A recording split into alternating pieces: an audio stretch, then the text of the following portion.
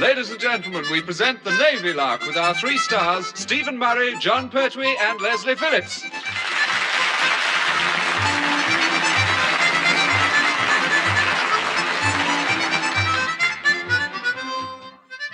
Considering the number of glancing blows, accidental knocks, colossal clouts, biffs, bashes and wallops that HMS Troutbridge has suffered through our draft's whimsical navigation, it's no surprise that she needs a refit desperately.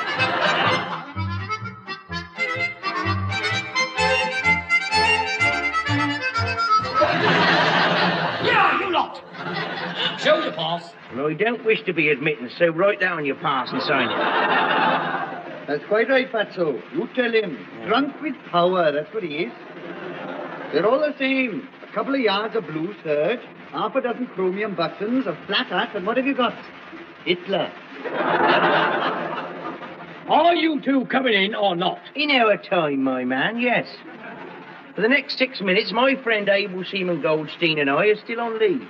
And we are spending it out here, not in there. Adolf. Here. Johnson. What? Isn't that Mr. Phillips' old car?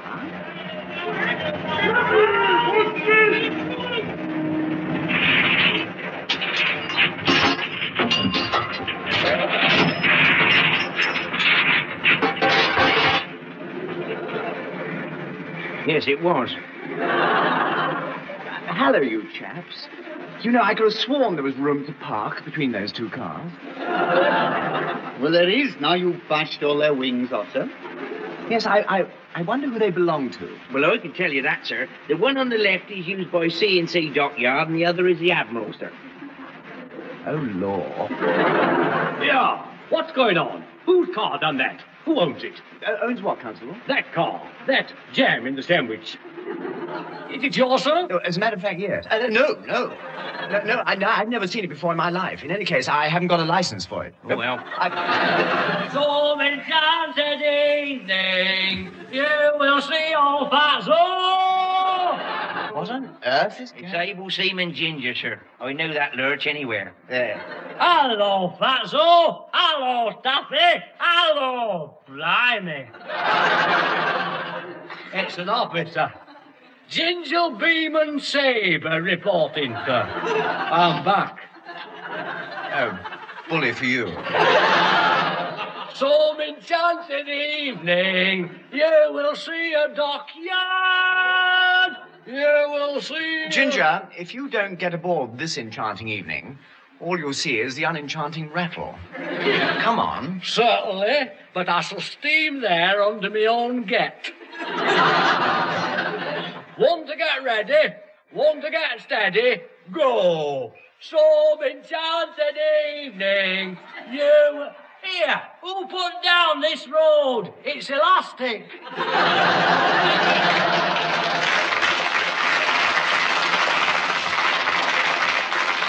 Yes, I think I'd better follow him in case that elastic road catapults him into the sea.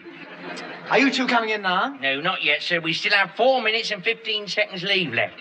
And the chief asked us to be sure and meet him outside the dockyard gates. Oh, I see. Well, enjoy the rest of your leave. Thank you, sir. We shan't bother to send a card. Some enchanted evening, you will see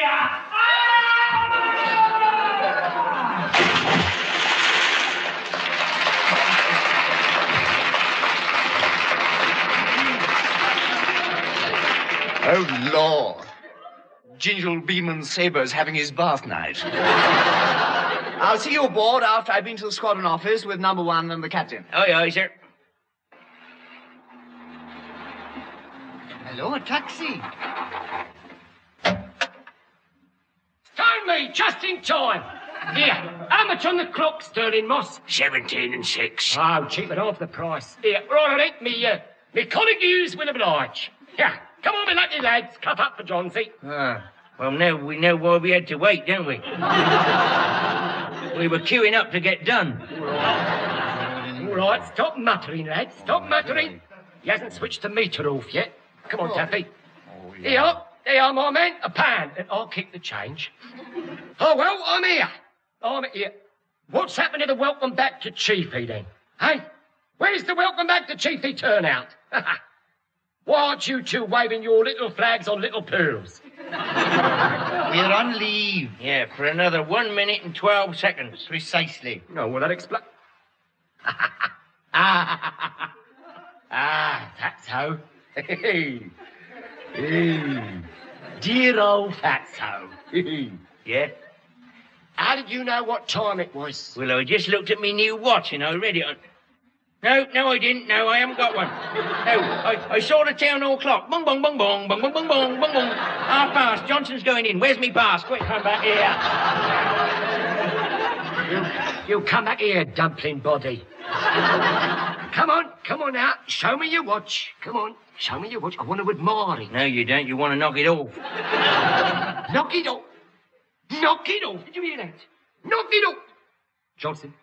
Johnson, how could you? Well, I couldn't, but you could. As clean as a... Now then, Johnson, how long before we have to report now, eh? Coming up to 45 seconds right now. Culture. You have got a TikTok. I could scream. I think I will. That'll do. My word. Oh, that's a very handsome gent's timepiece, I must say. Well, I'm a very handsome gent.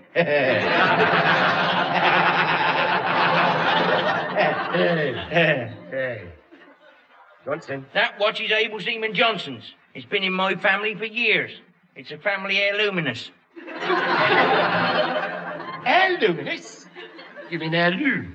No, I don't. It glows in the dark. Heirloominous. Yeah, you lot! Are you coming in or not? Well, if you ask us nicely, we might, yeah. All right. Show us your pass. Very well, but I'm not expecting to stay. My extension on compassionate grounds must have been delayed in the post. Me dear old white-haired mother's twinging screws. She'd got it in a vice-like grip, just as she was coming out of the... Very nasty, I'm sure. But save the gruesome details for your own officer. Next! Show your pass. Here you are. But there's nothing in Queen's regulations against saying please, you know. My Aunt Gwyneth ought to have a go at you. She's the one for teaching manners. One word out of place and she caught you a fourpenny one with a wooden spoon right in the pudding basin. Next, where's your pass? Here you are. It's right in me. That's funny. Oh, it must be in me. No, it's not. Perhaps I'll put it in me. Help! I've lost me pass. Let me in. I want to be admittance. Chief. I want to be vouched for. Sorry, Fatso.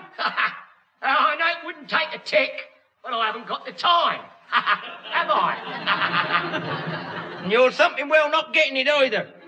Let me in. I'll get done for being absent. Yes, Johnson, you will, won't you? Who said that? Oh, it's you, number one, sir. Yes, Johnson. Didn't you recognize my bell-like tones? I recognized yours about a mile away.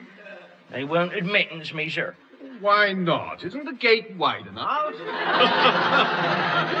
No, sir. I lost me pass, sir. Oh, well, I'll get you in, but you want to be careful, you know. Careful, sir? You're a bit late. You want to get yourself a watch. Oh, I got one, sir. Look, it's an heirloominous. Oh. It's gone. I never felt a thing. He's whipped it off my wrist. Police! Where's your pops? Not you. I want a real one. Johnson's been robbed. Johnson, be quiet. I want the heirloominous watch. Let me in. He's rotten. That's what he is. Rotten.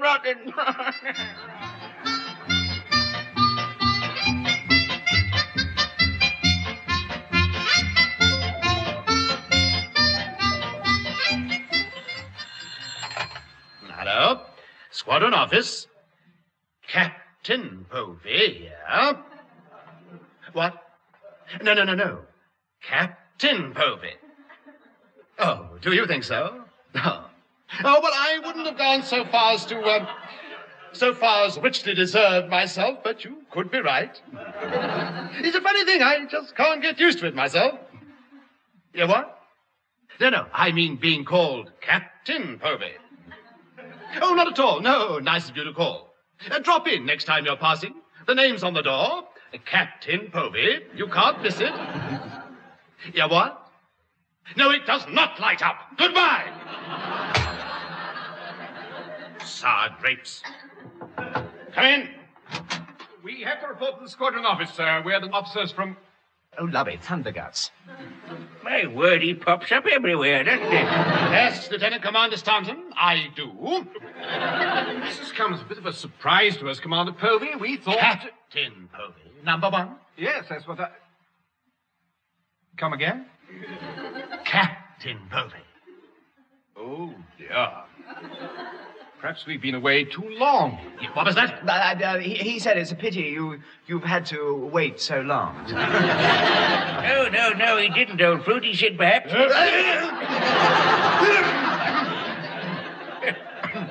My goodness me, you two have got nasty colds, haven't you?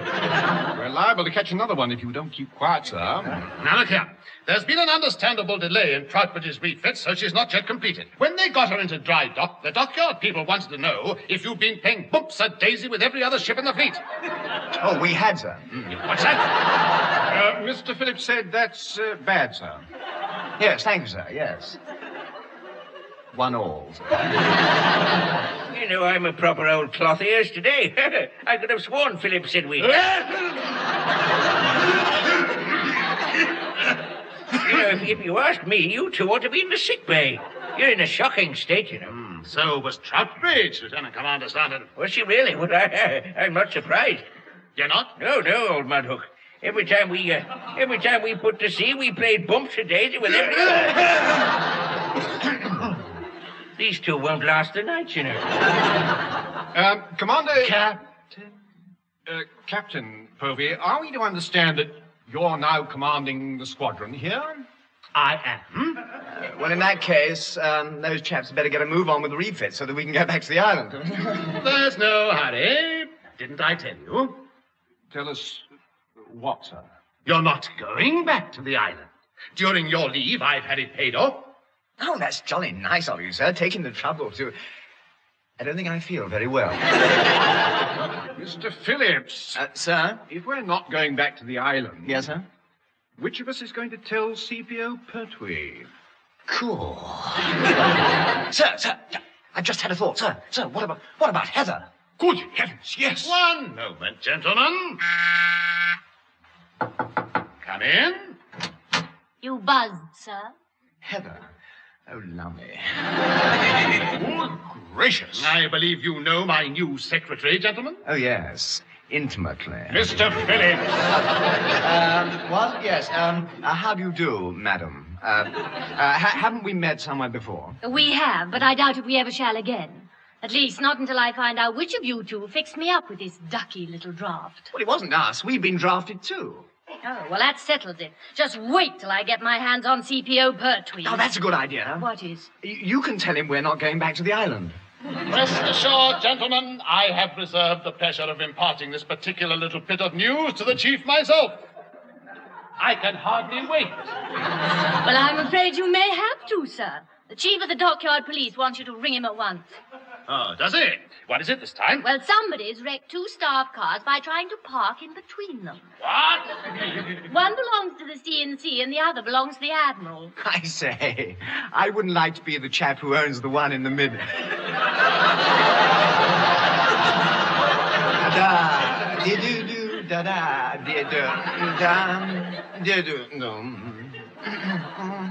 You were saying, Mr. Phillips? Was I, sir? Well, don't let me in future. Cool. Did you enjoy your leave, sir? Yes, thank you. What did you do? Oh, just motoring around. Yes, I thought you might have done. I take it your car's well run in now, isn't it? Remarkably well. Will you two stop chuntering? Heather, ring the police chief and tell him to get those staff cars down to maintenance at once. Aye, sir. Oh, what about the Dodgem car in the middle? Oh, I should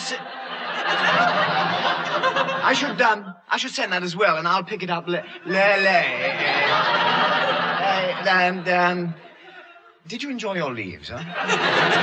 Yes, thank you. Mind you, the weather could have been... Will you two be quiet, please? Tell them to get rid of that confounded thing. I don't care where they dump it, but get rid of it. Aye, sir. And now, gentlemen, you'd better get aboard Troutbridge. She's in number 2 dry dock. Aye, sir. And please, try not to start another strike. We've only just settled the last one. Well, we won't, sir, but CPO Pertwee may when he hears the news.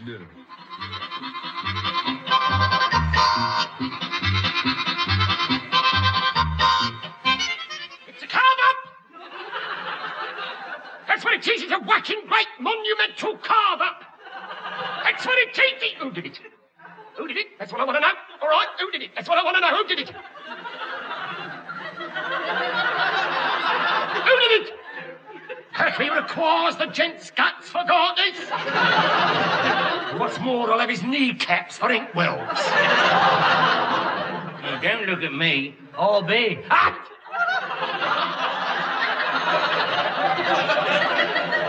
I wasn't going to look at you, Ginger. You look like Whistler's mother at the best of times. But with an hangover and flu, you look like his great-grandfather. I fell off rolled into a puddle.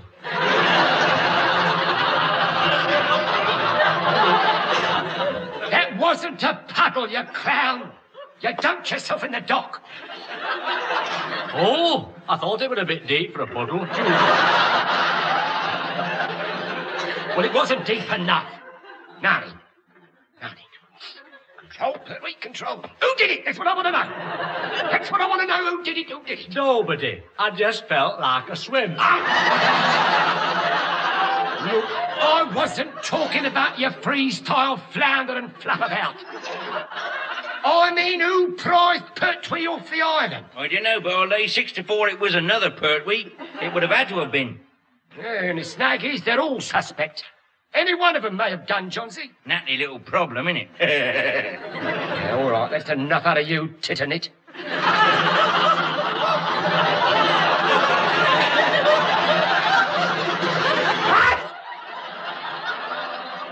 And you ginger-headed gesundheit.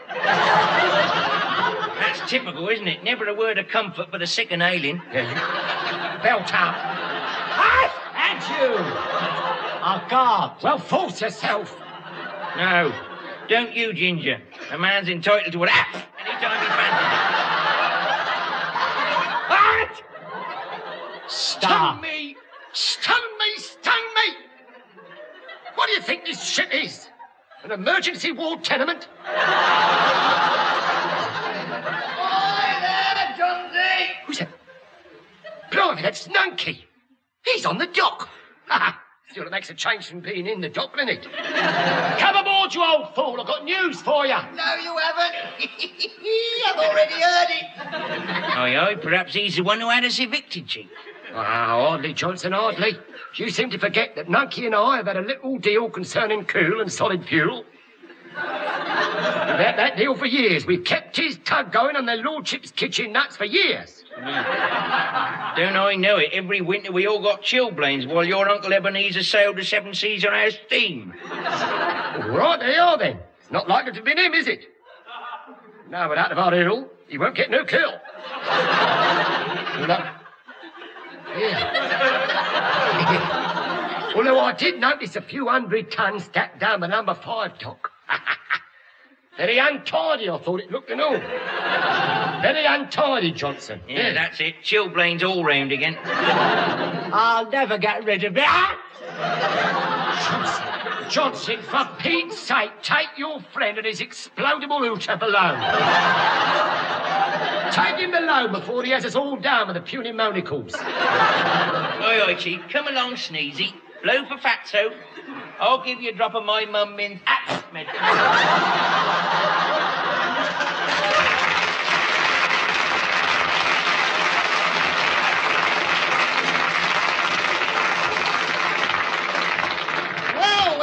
Well, Johnsy boy, what you doing in dry dock anyway? We'll have a refit. Well, there's a liberty. Why didn't you fix it so Troutbridge had a refit in my shipyard? You what? You haven't got room to fit a new painter on a dinghy there. I'd have managed if the price was right, of course. Then why don't you do a refit on that flaming tug of yours? Ooh, don't be daft. I'm too expensive. Well, it's not my fault you can't afford you, is it? No, it's your auntie's. A silly old faggot joined the union. So now I have to pay her time and a half every time she scrubs me decks. You're in the rough altogether, aren't you, Nucky? Why? Well, your coal is going to cost more now, you know. I'll have to give Fatso a little something before he'll hunt the pillaging stuff from number 5, Doc, won't I? What sort of something? 6pence, I suppose. No. An air luminous watch. He just lost one. Oh, has he? I'll bet that's the one you tried to flog Cousin Edbert half an hour ago. What? News travels fast in our family, doesn't it? One bit didn't. Like what? Like which one of us it was that got you off the island. Yeah. Like another little bit. What bit? The bit about which one of us tipped Auntie off to join the Union. You traitor! I knew it was you. I'll have my own back. You see if I don't. I'll ruin you. Curl just went up again. £2 a ton it is now. Hey, you profiteer. I'm glad I got you off the island. So it was you. I knew it, right? This is war. Gloves off, lads, it's war. I'll have you. I'll get my own back on you, see if I don't. Oh, see you don't, all right. Officer, call out the guard. Over here with the handcuffs. Pertwee's caught a spy. It's Matarari with a 5 o'clock shadow. Run him in, lads. Run him in.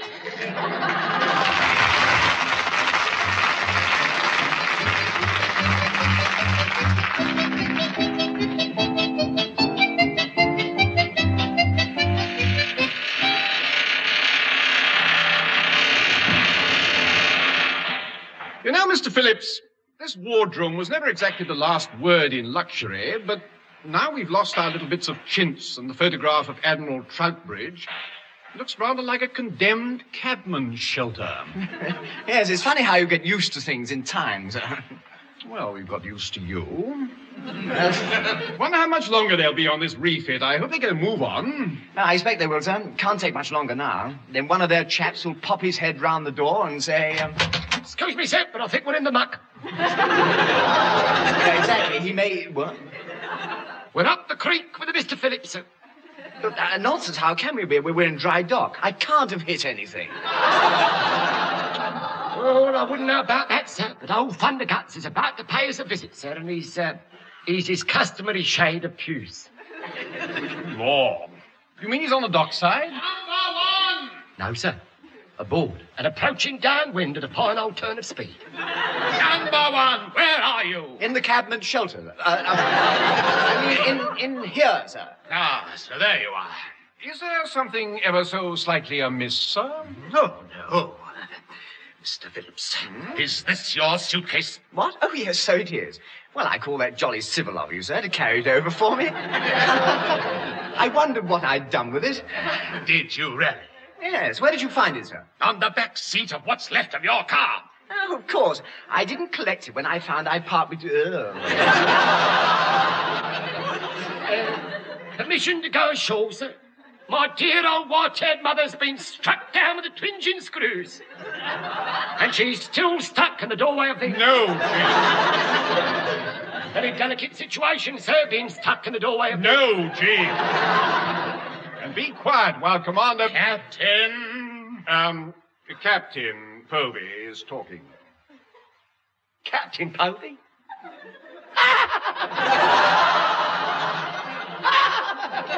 Oh, for a minute I thought you said... Captain Povey.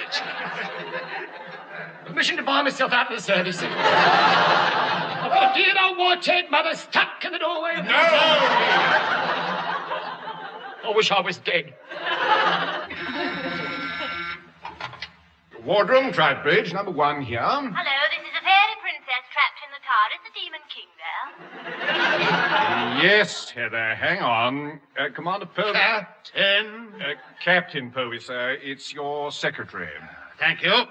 Hello, Commander Povey speaking. Captain.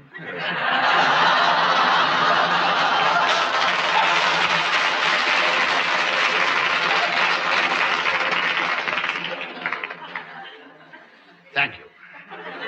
Hello? The Admiral's been on the phone, sir, and he's hopping mad. The Admiral? Oh, no, what's happened? Well, he can't get out of his office, and it's his turn to go home early. Can't get out of his office? Why not? Well, apparently there's an old motor car with no wings parked across the door, and he's trapped. Oh, good grief. He wants it moved at once, and he wants to know who is the steaming idiot who had it left there. No. Something wrong, sir? No. Just that Mr. Phillips' car is parked across the Admiral's door and he can't get out, that's all. Oh, lummy.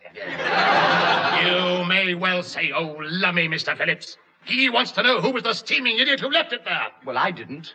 No, sir. In a manner of speaking, you did. What? I don't care where they dump it so long as they get rid of it. You said so. Oh, what a shame. Commander Povey? What am I going to do? This is awful. I'm ruined. Not yet, sir. It seems to me that there is one solution. What's that?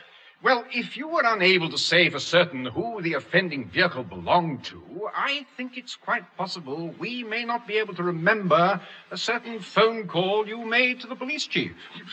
But this is blackmail. I suppose it is. Captain Povey. My promotion, all right. I'll get ashore and sort it out. And you won't forget to have Mr. Phillips' runabout repaired by maintenance, will you, sir? Have it repaired by... Yeah, an unprovoked attack it was, sir. He was backed into by 2 stationary staff cars. As witness for the persecution, I shall be happy to give my services. All right. Now I must get ashore. Well, sir, I have a feeling you'll be lucky. If I didn't know better, I could swear we were afloat. Afloat, sir?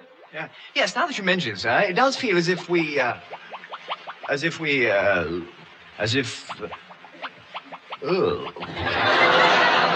All right, we are afloat. He's going green.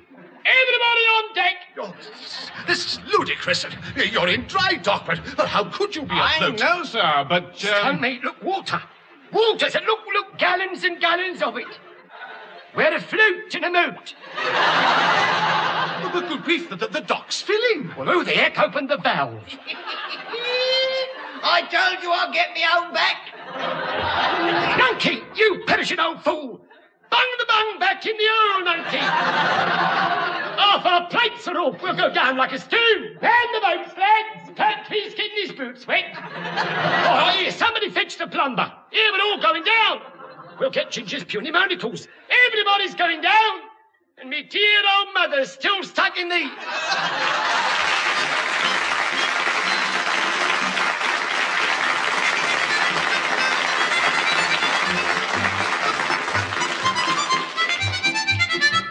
That was Stephen Murray, John Pertwee, and Leslie Phillips working their passage in The Navy Lark, written by Laurie Wyman. Stephen Murray was the number 1, John Pertwee was the Chief Petty Officer, Leslie Phillips was the Sub-Lieutenant, Captain Povey was played by Richard Caldecott, Heather was Heather Chasen, Able Seaman Goldstein was Daniel Evans, and Lieutenant Commander Staunton was played by Ronnie Barker. The recorded production was by Alistair Scott Johnston.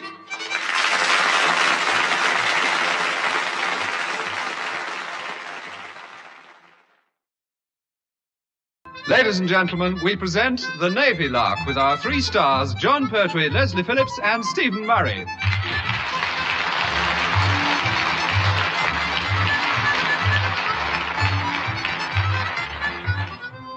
Gardening is just the job for a fit man, particularly if you can afford a fit man to do the job.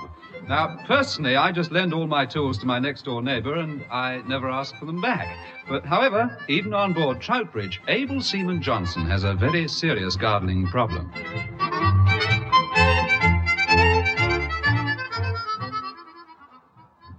Now then, the point is, where's Able Seaman Johnson going to get a dirty grape dollop of mud? Right in his eye, mate. Look, what are you nattering about, anyway? Mud. It's difficult stuff to get, mud is, you know. Now, look, Johnson. I mean, when was the last time you saw a mud shop? Johnson, what are you talking about? There's a fortune for the first bloke who opens a shop full of mud. Look, I'll shove you on a 6 foot of it in a minute. What do you want dirty great dollops of mud for, anyway? A face pack? Certainly not. I'm gardening. Gardening? What, aboard ship? Yeah. I'm going to have a window box. Look, Johnson, ships don't have windows. They have portholes. You can't have a porthole box. No, I don't want one. I'm going to grow indoor plants. My mum Min sent me a packet of seeds. Well, why didn't she send you the mud as well? Well, because where she lives there aren't any mud shops either. Look, Johnson. It's a serious national problem, you know, not having any mud shops. Look, will you be quiet about your muddy shops? Where are these flaming seeds of yours, anyway? They're not flaming seeds, they're flowering seeds. All right. What sort are they? Well, they're the sort that needs mud, and you can't get mud because there aren't any mud shops. Look, I told you before, I don't care about mud shops. If I hear another word about mud shops, I'll find a ton of it and dig a big hole and fill you in. I don't want a ton of it. I just want a dirty great dollop, so I... Now, come on, give us the packet of seeds. Here you are. They're flowering grummets. They're flowering what? Grummets. What the blistering brick dust are flowering grummets? Well, they're the things that come up when you plant them seeds in mud, but you can't get in the mud because there aren't any mud shots. Now, look here, Johnson, I'll do you a disaster call in a minute, I swear it. They make jolly good soup, you know. What do? I mean, who do? Does? Grummets. Haven't you ever had grummet soup? No, I don't think I... Here, wait a minute. Was that grummet soup your mum min kept sloshing up when I was staying at your place? Yeah, it's one of my mum's specialities. Good tack, innit? Yeah, it's tacky, all right. Tastes like a lot of loose glue. Yeah, and after you've swallowed it, it sets like concrete. Oh, that's something else I never thought of. There aren't any concrete shops either, are there? Who cares? Well, I do. There's something seriously wrong with the Board of Trade if you can't get a bit of There concrete. is something seriously wrong with Able Seaman Johnson if you don't cork up. They make jolly good wine, too, you know. What, the Board of Trade? No, grummets. Yeah. You ought to try a vintage bottle of Chateau grummet. It's a bit cloudy sometimes. Yeah, I can imagine. You're like drinking a flagon full of fluid fog. Yeah. And that's something else you can't get. Yeah, don't bother telling me there aren't any fog shops. Well, there aren't any fog shops. If there were, I'd lose you in one, I swear it. Now, look, shut up about your flowering grummets, whatever they are. I've got troubles of my own. Oh, well, that's a novelty, I must say. Who you swindled this time, then? There's no need to be uncouth, Patty. You must know Uncle Ebeneezer and I have ever so slightly crossed swords. Pertwee versus Pertwee. That's going to be a fight to the death if you like. I don't like. We Pertwees believe in harmony in the home, we do. Harmony in the home. We pride ourselves that for centuries the Pertwees have been a shining, nay, glittering example of untroubled domestic bliss. The simple joy of a quiet family gathering round the hearth for crumpets. Yeah, and a yarn or two, perhaps, yeah. The honest fellowship and the shared delight of little pleasures, Johnson. Like the smell of new-mown grummets in a summer's eve. Well, now we know, don't we? Know what? Either you're talking about some other family or you want to patch up the row because Nunkey's winning. Yeah. Well, the little difference of opinion are beginning to build up a bit, I agree. You see, Johnson, I happen to know that Nunkey got his tug on our purchase in 1903 and hasn't made a payment since. What? I suppose you happened to mention to the hire purchase company where they could find it, just by accident. Well, it did sort of slip out when I was in conversation with him, that's so, yeah. Yeah. And when that bloke's called on Nunkey, he was having a refit. What happened then? Happened? He had to up anchor a bit sharpish, of course. Now he's drifting about the ocean with no funnel for smoke. Every time he ties up and comes ashore, people think he's a Kentucky minstrel. And I bet you've been trying to flog him a banjo and all. It's not what I've been trying to flog him, Johnson. It's what he's done. He's had me barred from every pub for miles. What, he ain't go in one? Why not? He spread the word that I'm, of all things, a copper's narc. And now nobody will speak to me. Sort of stalemate, isn't it? You can't go into a pub to flog our rum rations and he can't get back into dock for his funnel. There's no need to savour it, dimple dumpling. Look, I've got to get Nunkey seaworthy again somehow. Well, why don't you just lend him some tools so that he can finish off his refit at sea, sort of running repairs like? Well, don't forget we're having a refit ourselves. There are spanners, wrenches and saws lying about all over the ship. Perhaps you could ask the dockyard chaps to lend you some. Lend? Did you say lend? We don't want to take up their time asking them for things like that. We'll just sort of tidy him up a bit. You mean you're going to knock them off? I'm not, you are. Me? Yeah, you. Go on, fetch him, boy. Good dog. Away you go. No, thanks. I'm staying in me kennel. No, you're not. You're collecting those tools or Johns's going to be in the muck. Oh, that's something else, isn't it? What is? Muck. When was the last time you saw a shop that sold muck? There aren't the shops I don't know who sells it, but I know who makes it. Your mum Min and her flouring grummet soup. Now, come on, Johnson. Scarper and tidy up all the tools you can carry. Come on.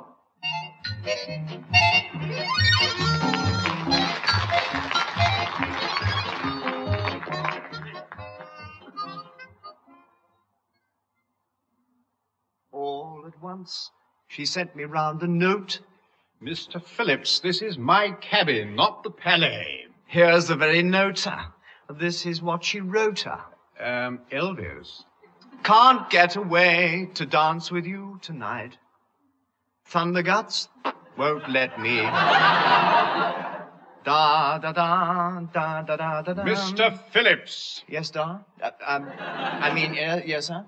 If you don't stop your songs from a blonde beatnik, I'll give you a golden slip disc personally. Well, sir, I'm pretty cheesed off and chocker. So are we, with All at Once She Sent Me Round a Note. Yeah. Well, sir, she did. She keeps on sending them round. Who does? Heather. Ever since she's been old Povey's secretary, I haven't seen her because she's working. I mean, it's a bit much. Every time I ask Heather for a date, she tells me she can't make it because she has to work late at the office. Well, coming from a girl to a man, it's a good twist, I agree. Do you know how long I spent waiting for her and drinking hot froth in the snug snoggery coffee bar last night? About 3 hours. Yes. How did you know, sir? Well, I spent 3 hours waiting and drinking flat beer in the fireman's bucket and bell. Here, I say, sir, that means we've been double dated. Well, hardly. She didn't turn up. Well, that's not the point, sir. I mean, after she'd agreed not to turn up for me, she shouldn't have agreed not to turn up for you somewhere else at the same time. Well, she shouldn't have done, should she, sir? I mean, even if she didn't, don't you agree, sir? Well, I've no idea. I can't work it out anymore. Oh, that's a pity. Why? I can't either. We could give her a ring, I suppose. Don't be ridiculous, sir. She can't be engaged to both of us. That would be bigamy. It would be very big of you, I must say.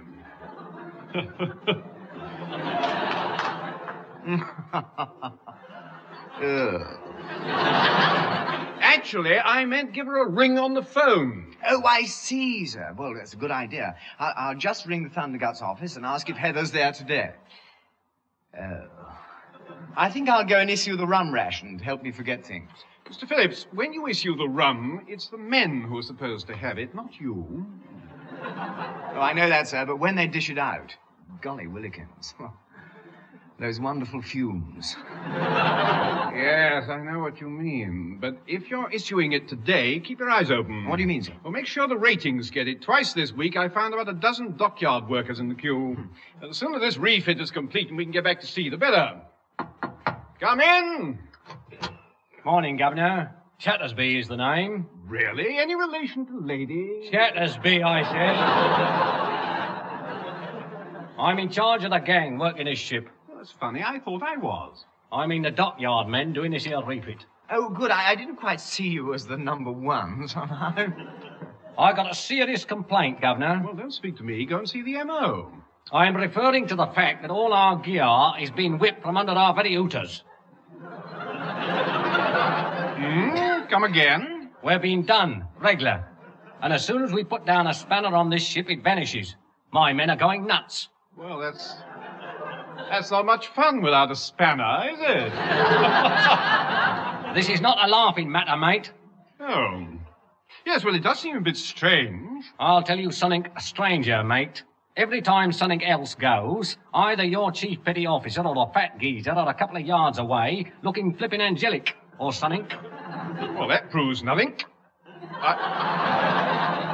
I mean, nothing. Well, it's probably sheer coincidence, mate. Oh, and I suppose it's sheer coincidence that a couple of days after we lost something, he tries to flog us something exactly the same for half price. That does seem a little odd. Yes, he usually wants 3/4. Well, leave it with me, Mr. Chattersby, and I'll look into it. Right, Governor. But remember this. Something's got to be done about it, or there's going to be trouble. Or something. That's right. Good morning. Good morning.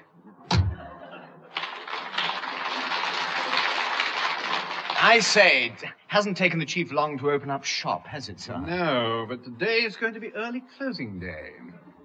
Where is he, do you know? Yes, sir, but it shouldn't be difficult to find him. He'll be a couple of yards away from the nearest unguarded spanner, looking flipping angelic.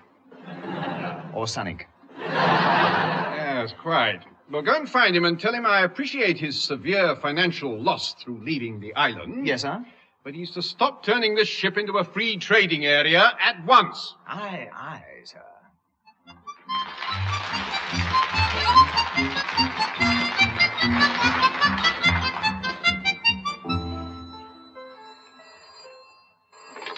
Hello, Squadron Office. Captain Povey speaking. What? Oh, no. Hadn't you heard? It's Captain Povey now. You're too kind, but it would sound well, wouldn't it? Admiral Povey. You never mind for the moment. Captain Povey will do. What was that? No, I am not taking a full-page advertisement in the Times to announce it. Goodbye! Jealous lot. Come in. Oh, good morning, sir. I must warn you, Wren Chasen, that we shall be working late this evening. Oh, that'll make a nice change, won't it, sir? There is no need for sarcasm. It's hardly my fault there's all this extra work to do now that I'm Captain Povey, is it? Oh, quite, sir. Must be a terrible responsibility of being an acting captain. What? Oh, yes. Quite. The promotion will be confirmed shortly, of course. Of course. Well, I mean, it's bound to be. Isn't it? Oh, bound to be, sir. And then perhaps we can stop working late every night. Is it? Well, of course we can, once they've noticed it. Any messages this morning? Yes, sir. The Admiral will be visiting the dockyard, and amongst other things, he wants to see what progress has been made on refitting Troutbridge. He would. When's he coming? Oh, by the end of next week, sir. Oh, well, the refit should be complete by then. It's bound to be. Oh, that ought to please him. Yes, sir. I mean, you'll be able to drop a little hint about getting your promotion confirmed, won't you?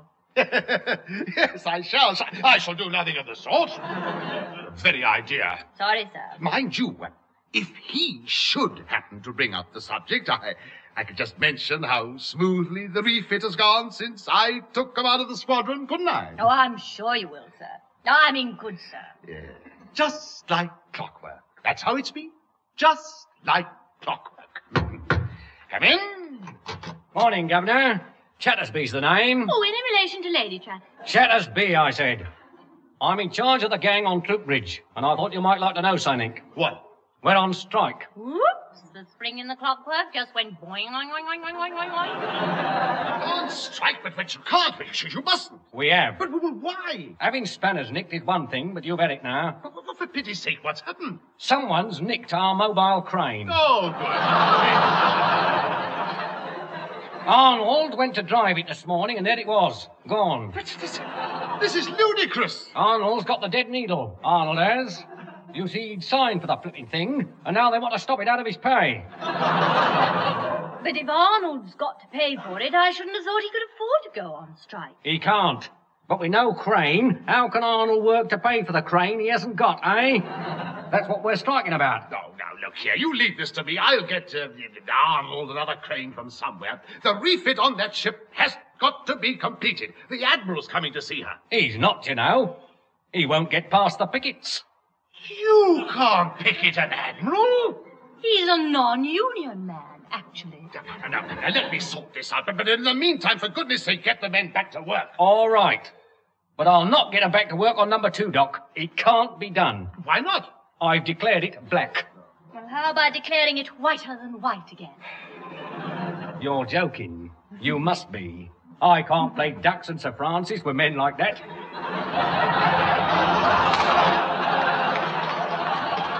I should lose my authority, or something. Yeah. Well, if you don't complete that refit, so shall I. Well, that's up to your shop steward, mate, not me. I'll tell you what I could do, though. What? Have Troutbridge moved to another dock. We could work on her then. Well, this is preposterous, absolutely preposterous. But it would have cost a fortune. Very likely. Now you know how Arnold feels about paying for that crane. I can't. Oh, very well. I'll have Troutbridge moved to number 5 dock. Will that suit you? Fair enough. I'll tell the lads we've reached a settlement. Or something. That's right. Morning.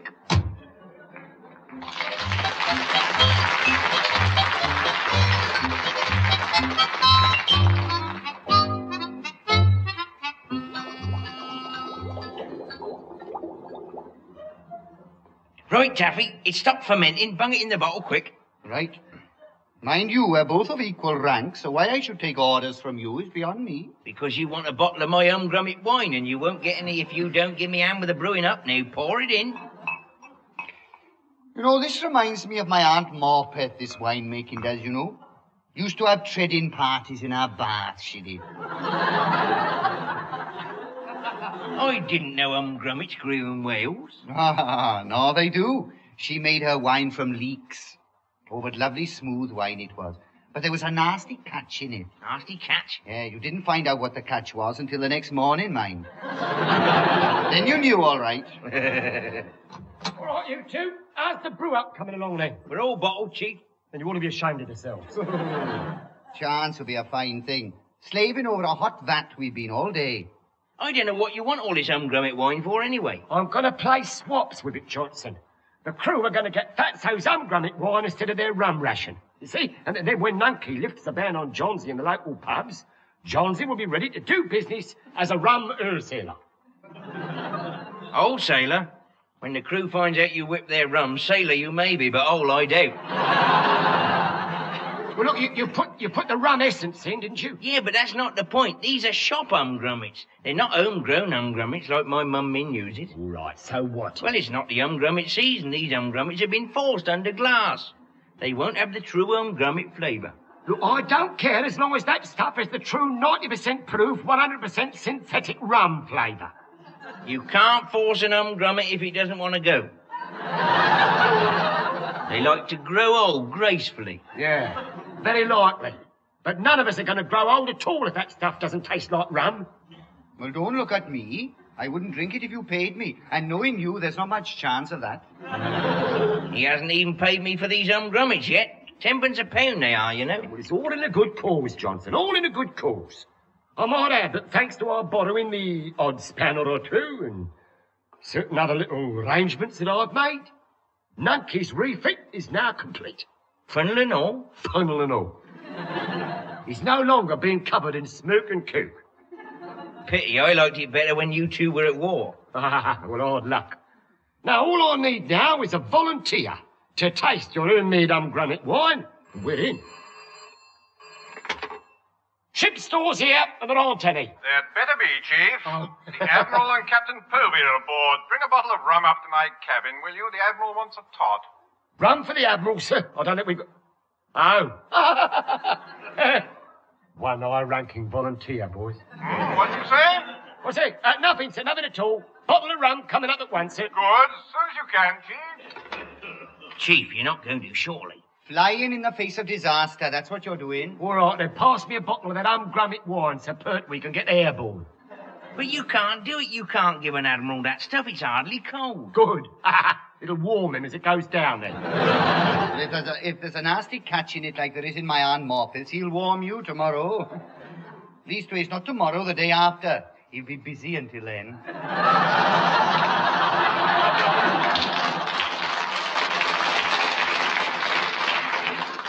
No, you'll never get away with it. Not with grummets that have been forced under glass, you won't. Here, Johnson. Well?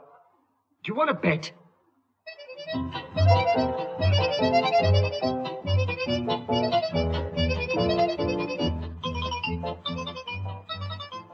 Well, Admiral, I must say, it's very nice to see you here again. Well, you can see I've been on the beer again. Well, that's a nice welcome for a chap, I must say. No, sir. Number one didn't say that at all, sir. Have some fun with a bat and ball. All right, Sonny, what shall we play? Rounders or French cricket? Well, just as you like, sir. I don't really Oh. You know, they're getting worse. Which one? Both of them. Hello, who are you? The Commander Povey, isn't it? Captain Povey, sir. Hey? Did you say Captain Povey? Who on earth promoted you? Well, you did, sir. Well, that's just what I said. Who did? Good grief.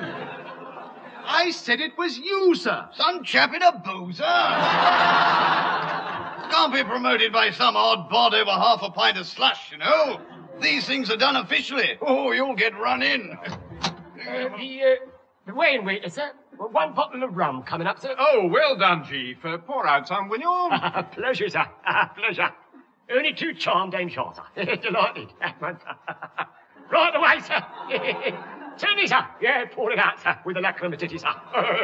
By all means. Sir? What's all this service with a smile business? I mean, what's he been up to? That's precisely what I'm worrying about. Excuse me, your admiralship. That's your tot. Eh? Well, if that's my lot, I'll have to make do with it, won't I? Collect your little noggins here, gent, please. This way for your drinks on a tray. Who wants some rum for his tummy? All right, Chief, we've served ourselves. Oh, well, down the hatch. Cheers. Cheers. Cheers, Cheers.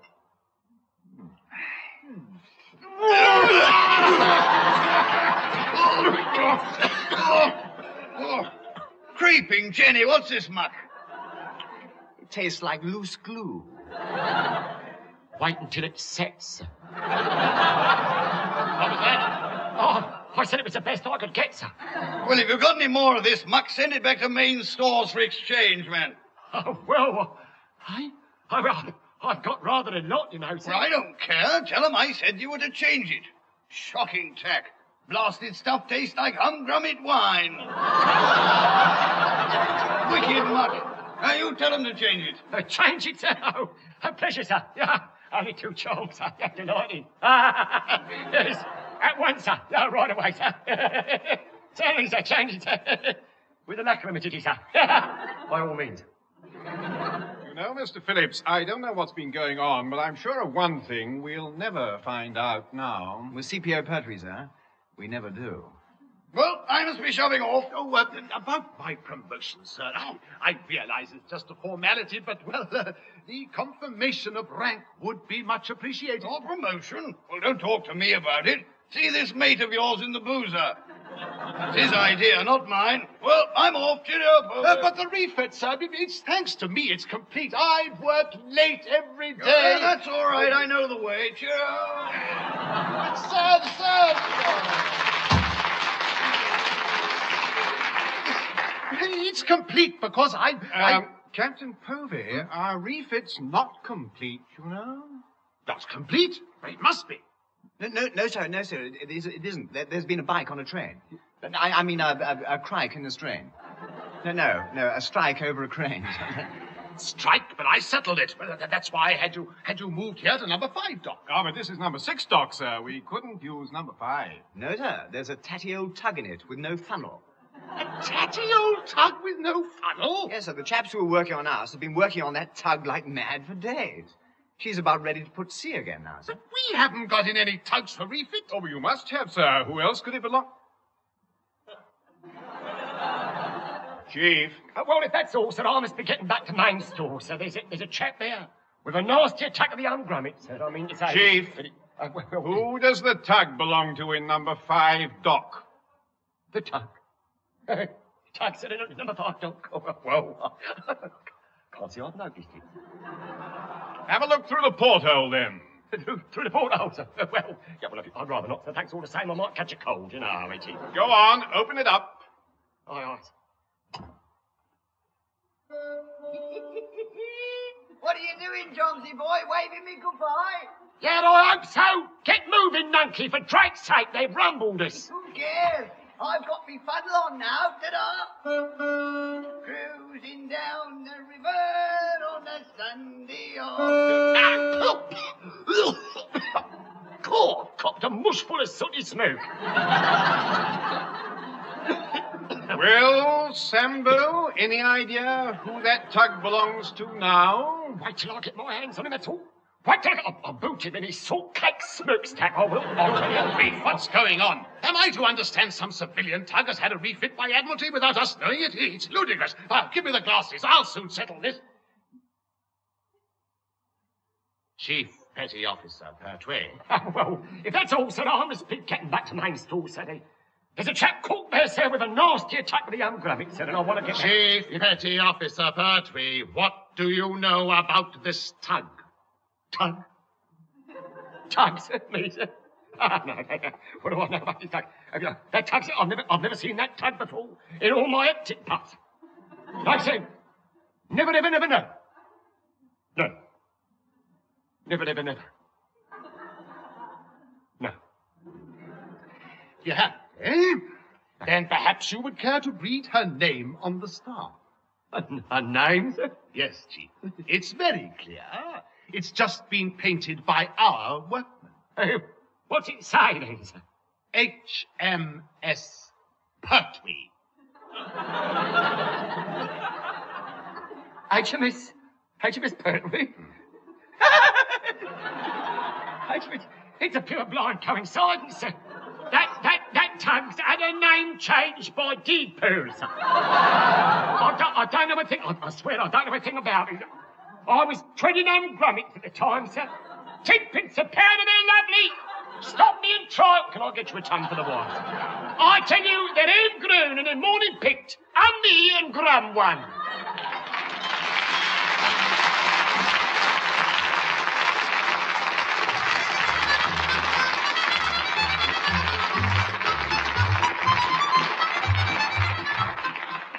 That was John Pertwee, Leslie Phillips, and Stephen Murray working their passage in The Navy Lark, written by Laurie Wyman. John Pertwee was the Chief Petty Officer, Leslie Phillips was the Sub-Lieutenant, Stephen Murray was the number 1. Commander Povey was played by Richard... I beg your pardon. Captain Povey was played by Richard Caldecott. Able Seaman Johnson was Ronnie Barker. The Admiral was Toniel Evans. Heather was Heather Chasen. And Sid Chattersby was played by Michael Bates. The recorded production was by Alistair Scott Johnston.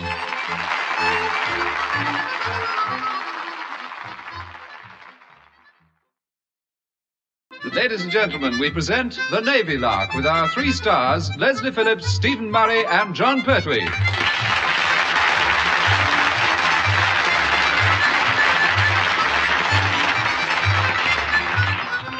We're all a bit helpless when we meet the chap in authority. Going home last week, I had to stop my car at the lights, and before they turned green, a traffic warden booked me for parking. But, however, when the officers of HMS Troutbridge have to meet old Thunderguts, they're not only helpless, they're terrified.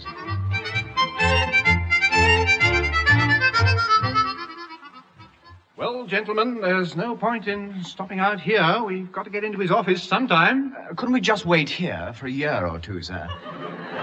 Until he's retired.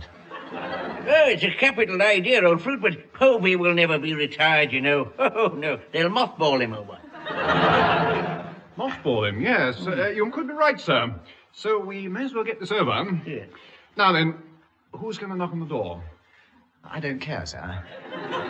Bags, I'm the one that runs away. Mr. Phillips, stop being a cowardly custard and knock on the door. Oh, very well, sir. Well, here it goes. Oh, bad luck, he's out. We'll try again tomorrow. Come in! Oh, bother. Next time, Bags, I'm the one who runs away. Good morning, Captain Povey. Good morning? That's practically afternoon. You should have been here half an hour ago. We were. You were? Then why the blazes didn't you knock before? We were waiting for you to go into mothballs. We thought you'd retired with your, for the night, sir. Retired for the night? I haven't even had lunch yet. Oh, well, then don't let's stop you, old fruit. No. Can't keep a chap from his din, can we? See you some other time. Lieutenant Commander Staunton, will you stop trying to get out of that door like a greyhound out of trap 6? I brought you all here to meet the new officers joining your ship. Heaven help him. New officer, sir? Well, which one of us has got the golden rocket? Unfortunately, none of you. As I've already informed you in my memo, he will be additional to your present complement. I don't remember seeing a memo about... Mr. Phillips? Half a mo, sir. I just remembered Captain Povey did send me a mo-me. Sent a memo, yes. A memo and a half a mo. One man and his me went to mow a memo. Stop fighting it. We get the message. Yeah, so did I, sir. I'd forgotten all about it. A new officer, eh? Does he fish at all? I've no idea, sir. He's an electronics waller. Oh, foreigner, eh? Foreigner, yeah. No, sir. He's to supervise all our new electrical gear. What's the name? Lieutenant Bates, sir. I gather he can mend anything from the Aztec to a light bulb. Well, never mind about all that Aztec. Does he fish at all? Well, I think he's bound to, sir, with a name like Bates. Oh, yes. Bates, fishing. Yes, fishing. I don't see that follows at all. Well, I suppose... No. I mean, if a chap's name's Bicycle, it doesn't mean he can ride one, does it? Well, we don't know anybody called Bicycles, sir. Yes, we do, old teapot. This new electronics wallet. Sir, yeah, he rides a fish, you know. He rides a fish. No, that can't be right. Think again, Head. Oh, Lieutenant Fish rides a bicycle, that's it, I'm sure. You've got it the wrong way round, sir. You're saying bicycle for baits. Don't be ridiculous, old socks. You can't use bicycles for bait. Well, the fish would never reach the pedals. Well, if you've all quite finned... Oh, that'll be Wren Chasen with Lieutenant Fish. That bite, that baits. Oh, come in. Now, gentlemen, I'd like you to meet... Well, where is he? Well, if you mean Lieutenant Bates, sir, he got lost in transit. What? Well, I met him at the Unicorn Gate, sir, but somewhere between there and here, he vanished. Oh, good grief. No, Mr. Phillips, I have a feeling we're going to like this chap. Yes, it does rather look as if he's our sort, doesn't it, sir? It most certainly does. Good grief, it's only a few hundred yards. He had an escort and he still gets himself lost. Oh, he's come to the right ship, all right. I'm sure Lieutenant Bates will have an explanation when he turns up, sir. Well, he'd something well better have. Come in. Excuse me, chaps. I can't imagine how it happened, but I'm rather lost. How's that for a perfect explanation? This is Lieutenant Bates. So, I get. I'm looking for a Captain Povey.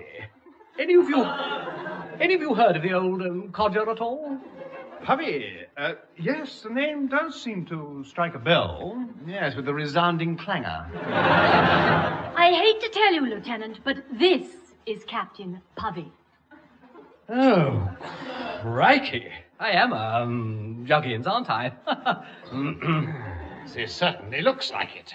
Now then, apart from you all meeting Bates, I have some news for you. Your refit is now complete. Lieutenant Bates has finally arrived. So tomorrow morning you'll start acceptance trials. Acceptance trials? Well, it's hardly necessary, isn't it, sir? I mean, we like him. He's a grand chap. No, not of Bates, of Troutbridge, you idiot. Oh. Leslie's boobed again. You'll put to sea at 09:30 tomorrow morning. Is that understood? Put to sea, eh? Oh, that's capital. Make it earlier, if you like. Best time of the day to catch the big fellas, you know, dawn is. They pop up to the surface to see who's left the light on, you know. Lieutenant Commander Staunton, this is not a fishing trip. You've got to accept delivery of the ship from the dockyard contractors. Have I? Well, I'm not paying for it, and that's flat. Clear out the lot of you, for goodness sake. And don't forget, you put to sea at 09:30 tomorrow morning. Aye, sir. You will be there to wave us goodbye, won't you? Oh!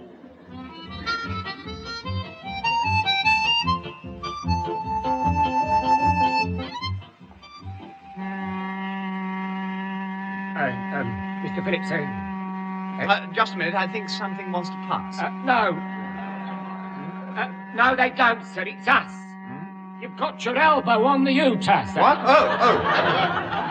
Oh, sir, I had. I was hoping they would have moved that switch during the refit. So were we, Mr. Phillips. The way you keep leaning on it makes us sound like a floating brass band. What a wonderful idea, sir. If only we could get a tune on it, we could actually... Mr. Phillips, the dockyard walls. Yeah? You're forgetting your navigational, sir. What? Oh, lummy, yes. Wait a sec. I can't remember. Stand still for a bit. Stand still for a bit.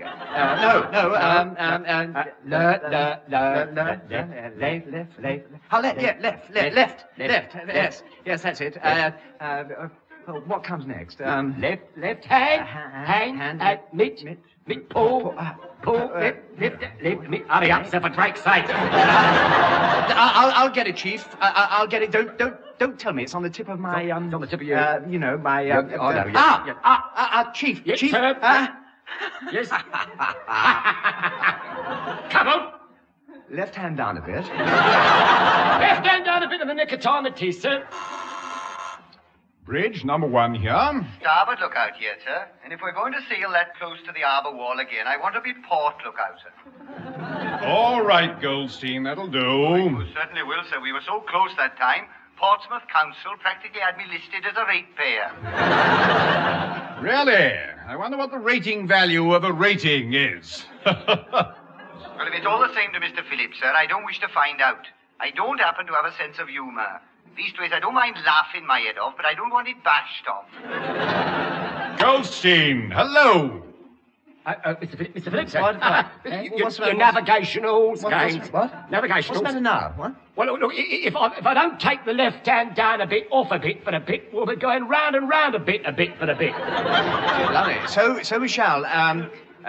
Straighten her up, Chief. Straighten up a bit it is, sir. That's better. With all due respect, sir, no, it's not. You're never satisfied, are you, Chief? What's the matter now? Well, we're heading straight for the other bank this time, sir.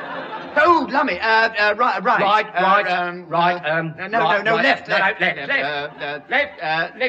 No, scrub that. Scrub that. Yeah. Back a bit sideways. Back a bit. Aye? No. Yes. Yes. Yes. Right hand down a teensy-weensy bit. Right hand down a teensy-weensy bit it is at long last, sir. Bridge number 1 here. Port lookout here, sir. If we're going to sail that close to the harbour wall again, I want to be the starboard lookout.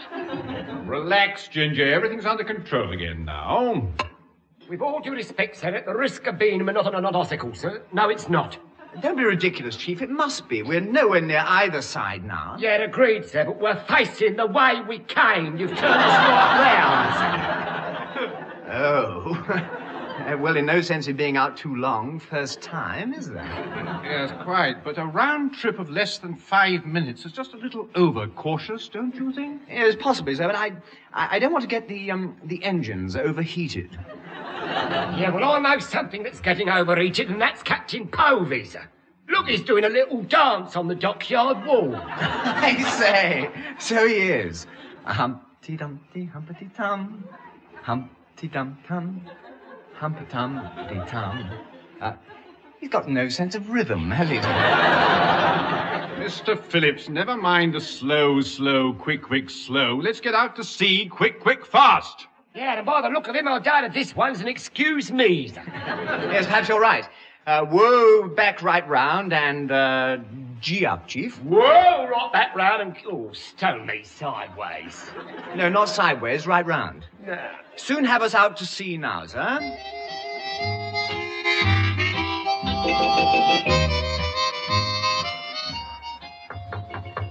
Come in. Your coffee, sir. Thank you. I hope it's strong. I need it. 14 times they left the dockyard, and 14 times they were back again 10 minutes later. Oh, dear. Well, perhaps we should have had Mr. Phillips refitted instead of Troutbridge. Oh, don't mention that addle-brained moron to me. Oh, don't be too hard on him, sir. He does try. That's the trouble. If only he didn't, he'd save Admiralty a fortune. Oh, that reminds me, sir. The Admiral wants you to telephone him. Oh, no. As if I hadn't suffered enough for one day. What does he want this time? I don't know, sir, but cheer up. It might be to confirm your promotion. Oh, well, yes, of course, I suppose it might be. I hadn't thought of that. Oh, come now, sir. You must have done. Yes, certainly not. Well, get him at once. I mean, we mustn't keep the Admiral waiting, must we? You told him I was out on the job, I hope. Well, sort of. Sort of. Wren Chasen, what did you tell him? Well, I said that as far as I could see, you were practicing the hornpipe on the dockyard wall. You told him what? Captain Povey's office? Oh, this is the Admiral. Is that you, Povey? No, sir. You're speaking to Captain Povey's secretary. Speak to your secretary? Certainly not. I want to talk to you. No, sir. I said... Cold in your nose and head? Oh, thought so. Your voice is all squeaky. Well, fair enough. Put your secretary on, then. It's the Admiral, sir. Hello, sir.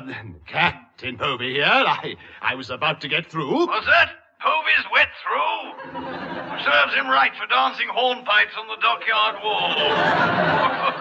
Fell in, I suppose. I didn't. I was... Well, that's how you got that cold in the head, I'll bet. I haven't got a cold, sir. It's... Yes, he is a bit old for it. Here, I say, your voice is jolly deep for a wren, isn't it? You sure you're Povey's secretary? No, sir, I'm not. Well, you'd better find out. Either you are his secretary or you're not. I'm not. Oh, lucky girl. Still, give the old fool a message for me, will you? It's urgent. Urgent, sir? No, urgent. Look, we're handing over a frigate to the Patani Land Navy this afternoon.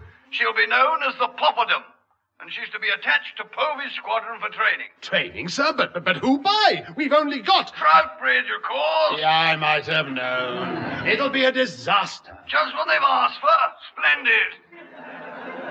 Oh, there's one other thing. There's to be a handing over ceremony this afternoon So after that, I suggest we have cocktails aboard Troutbridge. Oh, no. Couldn't we have them aboard the Britannia Land frigate, sir? What? Not likely. Those chaps concoct the most ghastly home brew. They make it out of humgrummets, you know. Shocking tack. Last time I tasted the stuff, I never knew a thing for 24 hours. When I came to, I was driving a tram. Good grief. Well, that's all then. Tell Povey I hope his cold clears up. But, sir, this is Captain Povey. I wanted to ask you about having my promotion confirmed. I realize it's only a formality, Oh, but... it's you again, Povey. Glad you got your voice back, Povey. You want to cut out hornpipes in future? Stick to the old-fashioned waltz. Goodbye.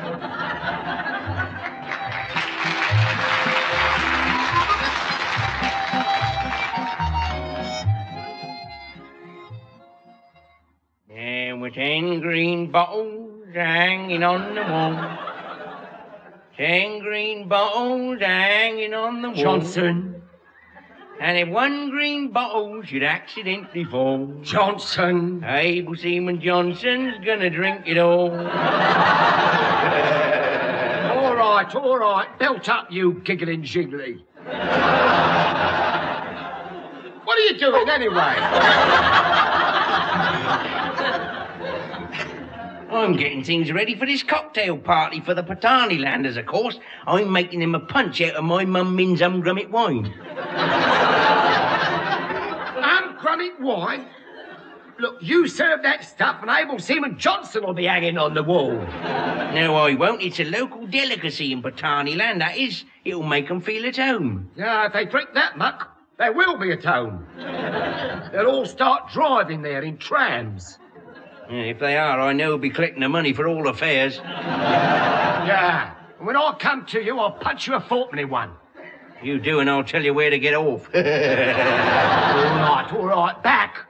Get back in your cage, you treacherous brute. Go on. Bite in the hand that clouts you, would you? As if I hadn't got enough on my plate. What's gone wrong now, then? Something serious, I hope. Yeah, it's serious, all right. Yeah. This perishing party on board this afternoon happens to coincide with certain arrangements I've made with a certain relative of mine. Well, why didn't you ring him up and cancel them, whatever they are? You're joking, of course. I've already paid him. As you well know, barrel body, Pertwees don't give no refunds. First time I knew a Pertwee to pay in advance. Ah, true. But when a Pertwee is working for the Pertwee, one of them has to give in. Eventually.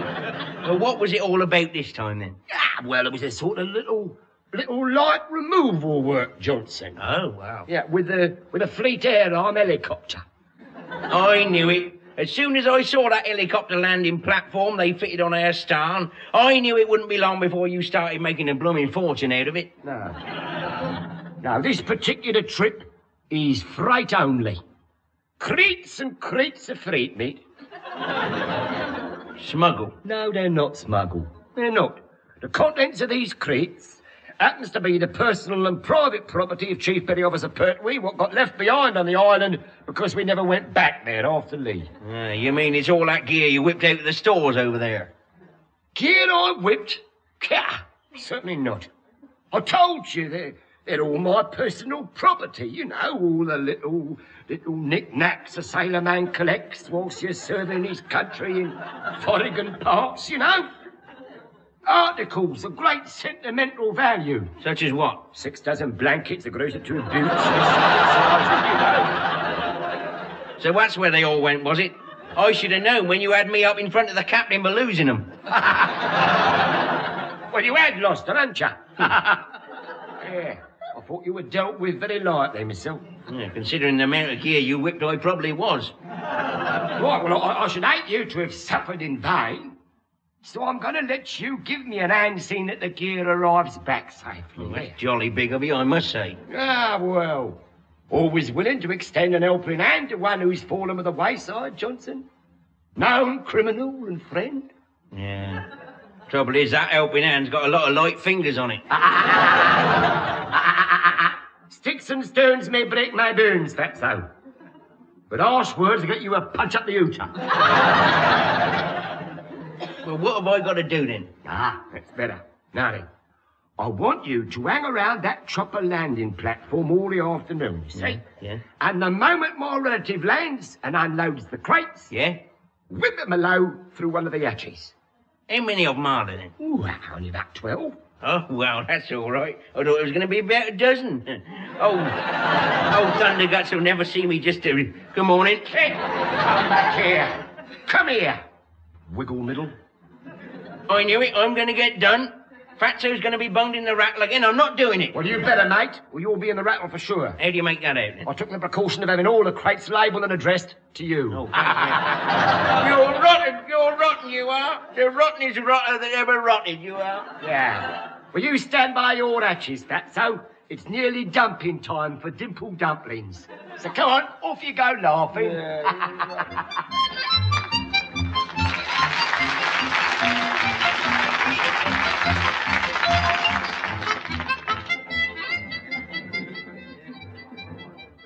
Oh, do get out of me way, some of you. I'm slopping me wallop all over me gold braid. It'll rust, you see, it'll rust. Well, Mr. Phillips, the party seems to be going all right. Rather. And so am I. In fact, I've practically gone, sir. Well, I warned you not to go near that punch. I know, sir. Thanks for the warning. It's absolutely marvellous. Oh, lovely stuff, Dolly. Nanny, who wants a sardine on a tatty bit of toast? Righto then, this way for little niceties you can nibble. Ollie, who'll have an assorted nuts then? Over the half and a dollop of dates. Come on. Chief, Oh, sir. I said offer the refreshments, not do the commercials. Even if most of these shirts do come from shining white Hall.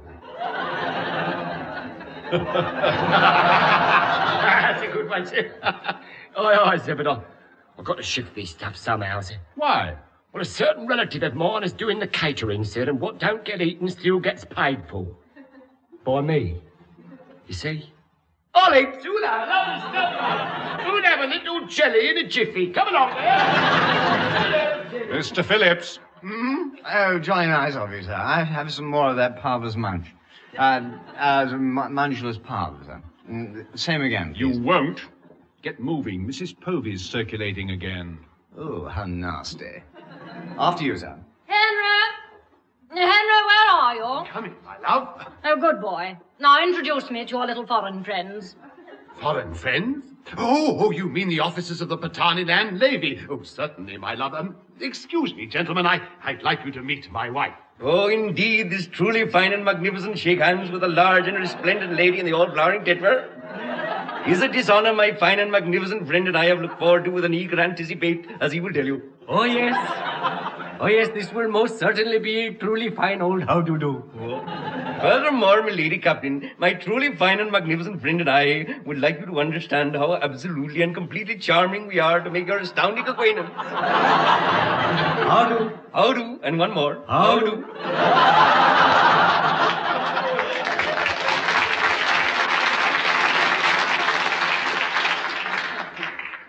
Well, I'm... Good gracious. Oh, 1,000 pardons from my truly fine and magnificent friend myself for omitting your splendid and resounding milady captain title. I shall... Gracious.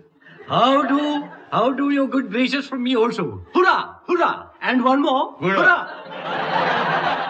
And long live Mr. Gladstone.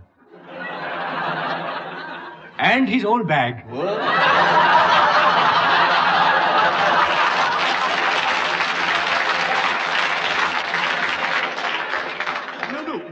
No, gentlemen, that's not quite right. My wife is not called a good gracious milady captain. She's usually just called a... Henry, Yes, my love. careful. Or I won't let you play with your little boat in the bath tonight. I was only going to... What on earth? Ollie, get your stuff, Ollie. Who wants a crisp to Journey? Povey, old fool, what's that din? I can't hear myself drink. I've no idea, sir. It sounds like a helicopter landing. I don't care who you copped on the landing. What's that noise? I'll look into it at once, sir. No, I wouldn't, sir. No, you'll miss me stuffed olives, sir. Oh, yes. And if you don't like them, sir, yeah, how about a load of nuts from Mrs. P? What about that? Don't be ridiculous, Pertwee. What's going on deck? On deck, sir? On deck?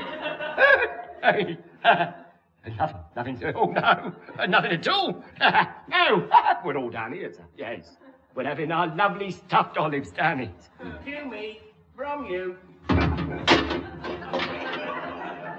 the next one up.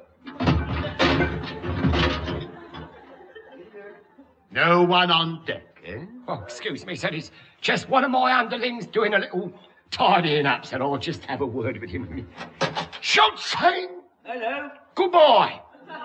Alley up with the chopper and scarper. But I haven't finished unloading yet, Chief. Oh, yes, you have. Oh, no, he hasn't, Chief. Oh, yes, he has. Old Thunderguts is on his course, Don't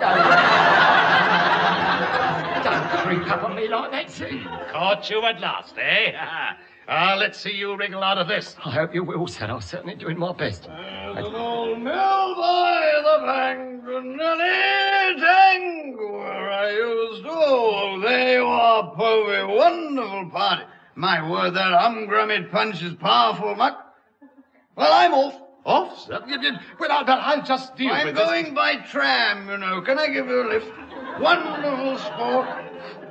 Get those old brass handles whizzing round, bags of fun. Tram? Oh, no. I knew we shouldn't have had humgrummid wine in the punch. Oh, I'm in. I've got it. Quite, Chief. But, sir, your promotion, sir. You're forgetting, sir, the little surprise that you asked me to lay on for his admiralship, sir. Surprise? I asked... What on earth? The chopper, sir. Chop. The chopper, Get an helicopter so the Admiral can have a go at that instead of a tram, you said, sir. For certain sake, cracking good wheeze. Well done, Povey. This wax tram driving hollow. But I come along then. Up the daisy we go. We'll chat about that confirmation of your promotion up there, shall we? Hey, oh, no, certainly, sir. Yes, by all means, sir. All aboard, everybody up. Chief, what on earth are you up to now? I'm about to pipe the Admiral aloft, sir. They're going Tatars in the Cumulus. What? Hold very tight, please. Ding, up we go, pilot. No, put me down. I want to get off. I've got to discuss my promotion first, please. Well, I suppose that's one way of making sure he's a high-ranking officer. Oh, Astro Money Minicle, sir. Yes. Yes. Chief, Yes, sir. what's in all these crates? Crates, sir? Crates? Crates, Chief. They all seem to be addressed to Able Seaman Johnson. Oh, so they are, sir. I'll have a word with him, sir. He's around here somewhere. I'll just... Fatso! I'll just have a word. Fatso! Where I? It's funny music. All right, mind your heads. All right, up, another one right behind. There's an old mill. I hope he doesn't keep that up too long. Yeah, and I know someone else who hopes so as well, sir. Look who's hanging on underneath. Here he comes. Oh, put me down. I haven't paid me fare. All me arms. Oh, you rotten, all of you. Absolutely reeking rotten. Put me down. I want to go on something.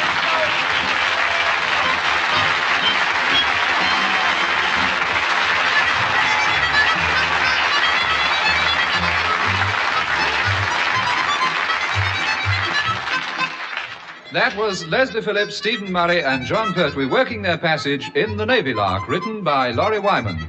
Leslie Phillips was the sub-lieutenant, Stephen Murray was the number one, John Pertwee was the chief petty officer. Captain Povey was played by Richard Caldecott, Heather was Heather Chasen, the Admiral was Teniel Evans, and the two Patani-landers were played by Ronnie Barker and Michael Bates. The recorded production was by Alistair Scott Johnston.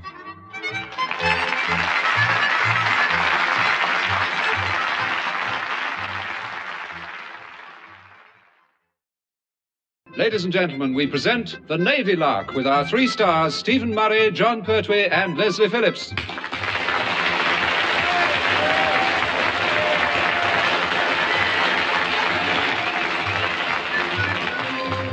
Few of us can resist a slot machine. Well, the only thing I ever get out of them is a couple of tatty sweets the son's got at, or a weight card that says I'm 3 stone 6 and should stop being aggressive. But it's the post office who supplied the slot machine for stamps just outside the squadron office that's got able Seaman Johnson beaten.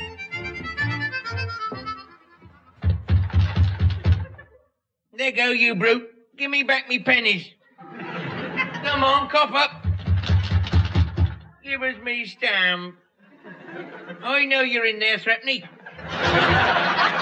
Come out and fight like a man. Oh, I bust me fist now. Oh, me fist. Well.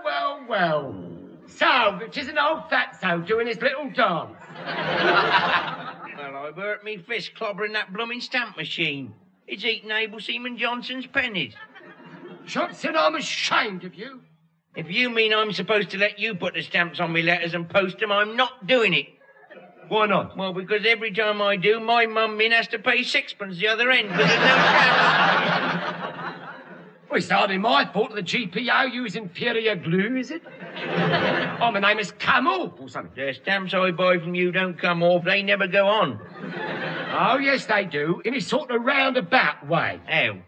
How? Well, after I've copped your threepence, I write OHMS on the envelope and bung it in Heather's post tray. Well, you're not posting this letter, see? It's Fatso's entry for a newspaper competition, and Fatso's going to win it and all. Go on. What's our prize going to be, then? Our prize is going to be mine for a start. There's a choice, you see. You can either have a boat or a knitting machine.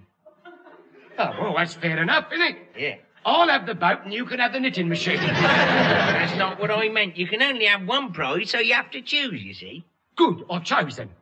We'll go 50-50. I'll have the boat and you can launch it. You're rotten, you are. That's what you are, a rotten old rotter who's absolutely stinking rotten. It's all right, don't argue, you grumbling gasometer. Come on, give us the letter or I'll miss the next collection from Heather's post tray. Come in. Hello, Ada. Well. Ada. Oh, I thought you must have had good news, eh? Oh, you look real radiant, you do, Ada. Oh, yes. Oh, so fresh you look, Eva. Just like a dainty little spring flower, you look, Eva. A little ray of sunshine shining on us all. Whatever it is you want to scrounge, no. No? No. Oh. And while you're about it, there's something else. Oh, what's that? You can take that letter out of my post tray. It's not going OHMS. But it's official, Eva. Oh, really? I didn't know their lordships were so hard up for ships they had to enter the Daily World Winner Boat competition. Oh, yeah, well, you know, it's just a small attempt by able Seaman Johnson and myself as humble sailors serving the flag to help the old mother country to save a bob or two on naval estimates. That's what it is. I mean, if we can win and can hand it over to the land we love so well, we shall ask for recognition. Just... the money for it. Yes. No. Go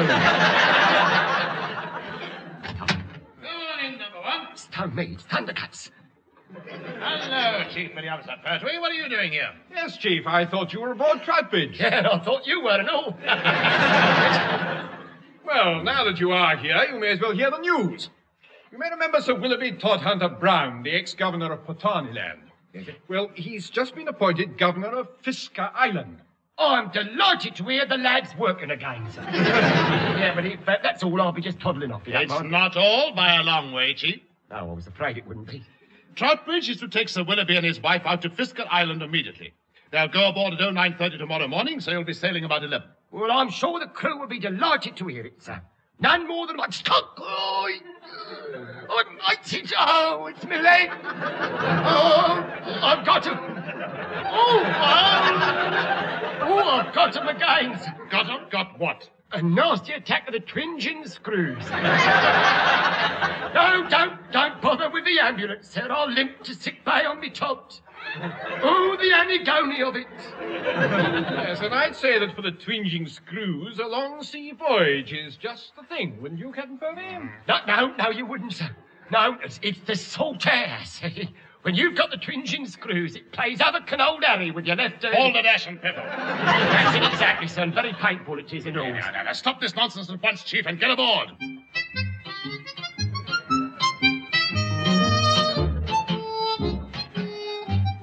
Oh, do come on, Amelia. As governor, I'm supposed to meet the officers in the wardroom, and we've been at sea for hours now. I'm just coming, Willie. I was just making sure that all my suitcases were the right way up. I don't want any of them to leak. Leak? Suitcases can't leak? Oh, yes, they can. If they're as full of bottles as mine are, Willie. Oh, do hurry up. Come in. Oh, excuse me, sir. The captain sends his Todhunter Brown, so will you and Lady Wardroom join him in the compliments? Come again? Oh, I'd rather not, sir. I think that's just about the nearest I'll ever get. I know what he means, Willie. I have exactly the same little difficulty myself sometimes. Oh, well, come on then. Lead the way. Right, certainly, sir. The wardroom's just down, no, wait a minute. No, I think it's back at, no, it must be along, You know, this is so embarrassing. You didn't happen to notice which way I came, did you? No. Oh, tell you what, is there a bar in the wardroom? Oh, yes, sir. Oh, good show. We'll follow the wife. Off you go, dear. All right, here we go. This way. Turn left. Left again. Through here. Mind your head. There we are. Wardroom. Now, mine's large gin. Never fails. Lummy. Sort of radar. After you, sir. Oh, welcome aboard, madam. Nice to have you with us, sir. May I introduce our captain, Lieutenant Commander Staunton? Charmed. Todhunter Brown, eh? Any relation to Willoughby Todhunter Brown? I am Willoughby Todhunter Brown, Captain. Are you really? My word, yes, I can see the family likeness now. Oh, yes, yes. How is he then? How's who? Captain Willoughby Todhunter Brown. He must be an army man, is he? Well, I've no idea. No. Perhaps you'd like to ask the wife. No. Amelia, dear, the captain wants to ask you. I was wondering when somebody was going to. But I'll have a tiny snortful of whatever's going. Excuse me, Amelia, dear. Sir, I don't think you've met our new electronics officer, Lieutenant Bates. Well, how do you do? Well, to tell the truth, sir, I'm rather in the pink. Been having an absolute ball in the old wireless room. I've been having a bit of fun down there, sorting out the old humgrummit switch. Some clot had put it rather too near the floggle-toggle. Is that serious? Oh, crikey, yes.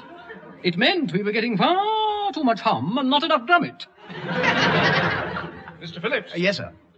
I just noticed something, and it's bothering me. Oh, we'll take him off, sir. What was that exactly, sir? Hmm? Well, the captain's here. I'm here. You're here. And Lieutenant Bates is here. Rather, sir. We're all here. Yes, quite.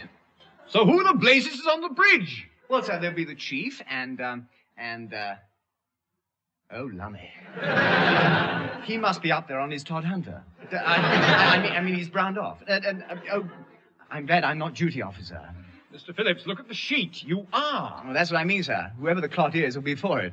And I think I'll just go up on the bridge and get some air. I should, Mr. Phillips. The chief must be feeling a bit lonely up there. Although, as far as navigation is concerned, I doubt if he's ever had it so good.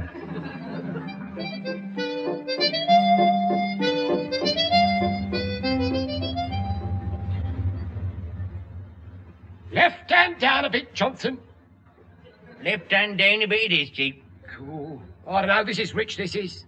All the officers having a nosh up in the wardroom. We're left slaving over a hot helm. Yeah. They're a rotten lot of rottens being rotten, aren't they? Yeah. Just as well you turned up. Would ought to have been up here on me Jack Jones. And tearing round like a blue-based baboon. Thank you, Chief. Not at all. Now you're here, I've got a blue-based baboon to tear round for me. That does it. You're not even going to have a ride in me boat when I win it now. Captain Abel Seaman Johnson won't have you aboard, so there. Oh, yeah, I'd forgotten about that. Here, when did the Daily World announce the winner, then? Oh, any day now. I've asked Heather to let us know. Has a good lad. Yeah. I presume you told them that you wanted the boat and not the knitting machine. Oh, yeah. I didn't know I meant to. Oh, you bungling great potty porpoise. You're going to look a right Charlie, aren't you, sitting in the sea going, knit one per one. Well, I'll see when Ginger's on duty in the WT room and get him to make a signal to Heather. Here, isn't that a bit dangerous, Chief? Supposing old Thunderguts finds out. Ah, well, that's a risk we've got to take, Johnson. We've got to make sure we get possession of the boat somehow. What was that, Chief? Hey? Oh, there you are, sir. No, nothing, sir, nothing at all. Oh, well then, sorry I'm late. Left hand down a bit, steady at that. Right hand up a bit, back a bit, up and top and back a bit. Over a bit sideways, hold it there, left hand down again. Whoa! And full ahead both. Stone me, Mr. Phillips. What are you trying to do, a nautical cha-cha-cha? Oh, no, Chief. Just trying to catch up. With due respect, sir, some of us have been on duty a long time, some of us has. While some of us have been having a booze up without a thought, but there's some of us who haven't. So some of us can hardly be surprised if the other some of us has got the dead needle with some of us. Can some of us? Some of us wouldn't know because some of us haven't the foggiest what some of us are talking about. Well, some of us will find out. Sometime. Some of us would rather not. Do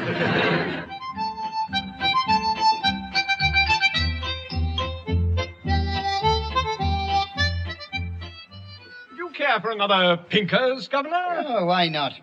Now, excuse me, sir. Do you mind if I join you? One moment, Mr. Phillips, before you make yourself cozy in the wardroom.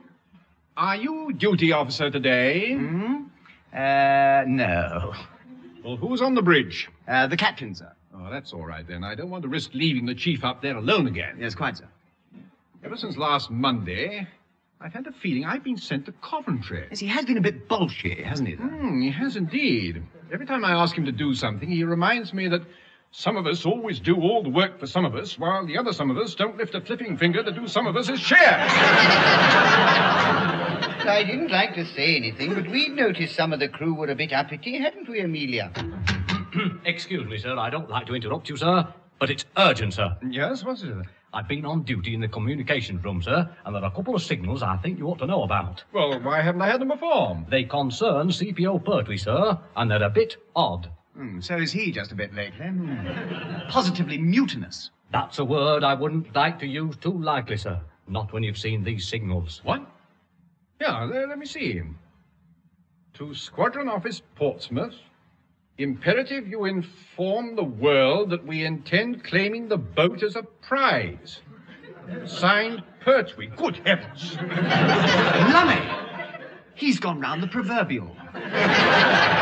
What's the other signal? Reply from Squadron Officer. Here. Before taking action reclaiming boat, is there no alternative you'd settle for? I say, sir, this looks jolly ugly. It does. I can't believe the chief would mutiny like this. Wonder why Povey hasn't made a signal to me warning us. With due respect, sir, he can't. The toggle on transmitter's been broke. What? Good Lord. Who by? I don't know, sir. It happened just after the last signal came in. I just popped out to deliver it, and when I came back, it were broke. Was there anybody near the communications room? Well, yes, sir. Able Seaman Johnson. He scarpered off just as I got there. I see.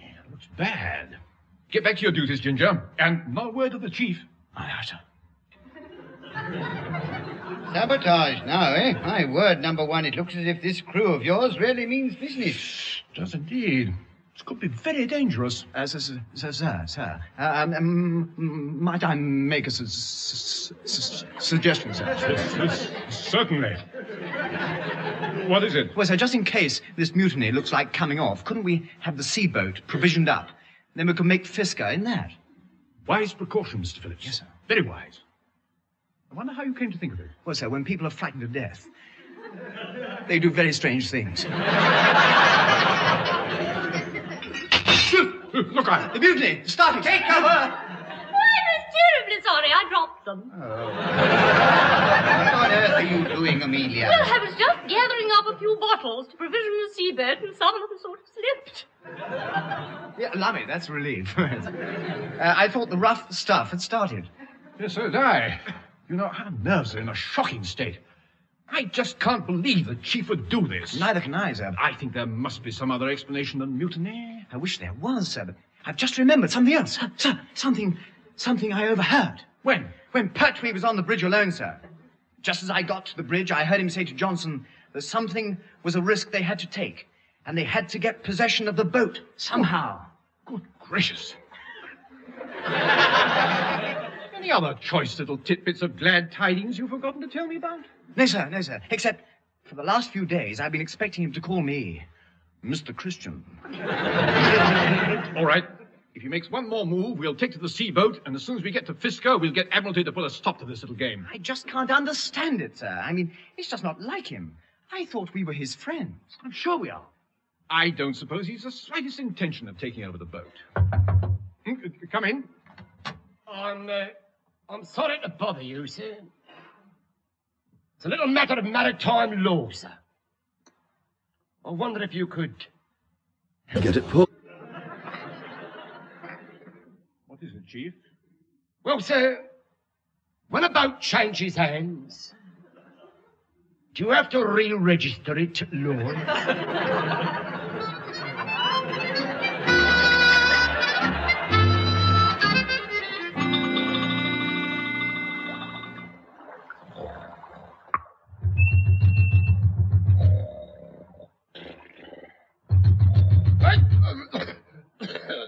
Come in, Madeline.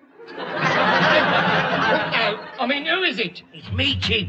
Wake up. Something's happened. Well, let it. I'm going back to Madeline. No, you can't. Everybody's gone. Everybody's gone? Wait a minute. What are you talking about, everybody's gone? There isn't another person aboard except us. They've all disappeared in the night. What? Hey? It's a joke. That's what it is, isn't it? Hey? Isn't it? You're pulling Chief Izzoo, aren't you? No, I'm not, you know. They've all gone. They can't have done. They can't have done. Come on, let's have a look. Hello? Oh. Anyone at home? Oh. Peekaboo!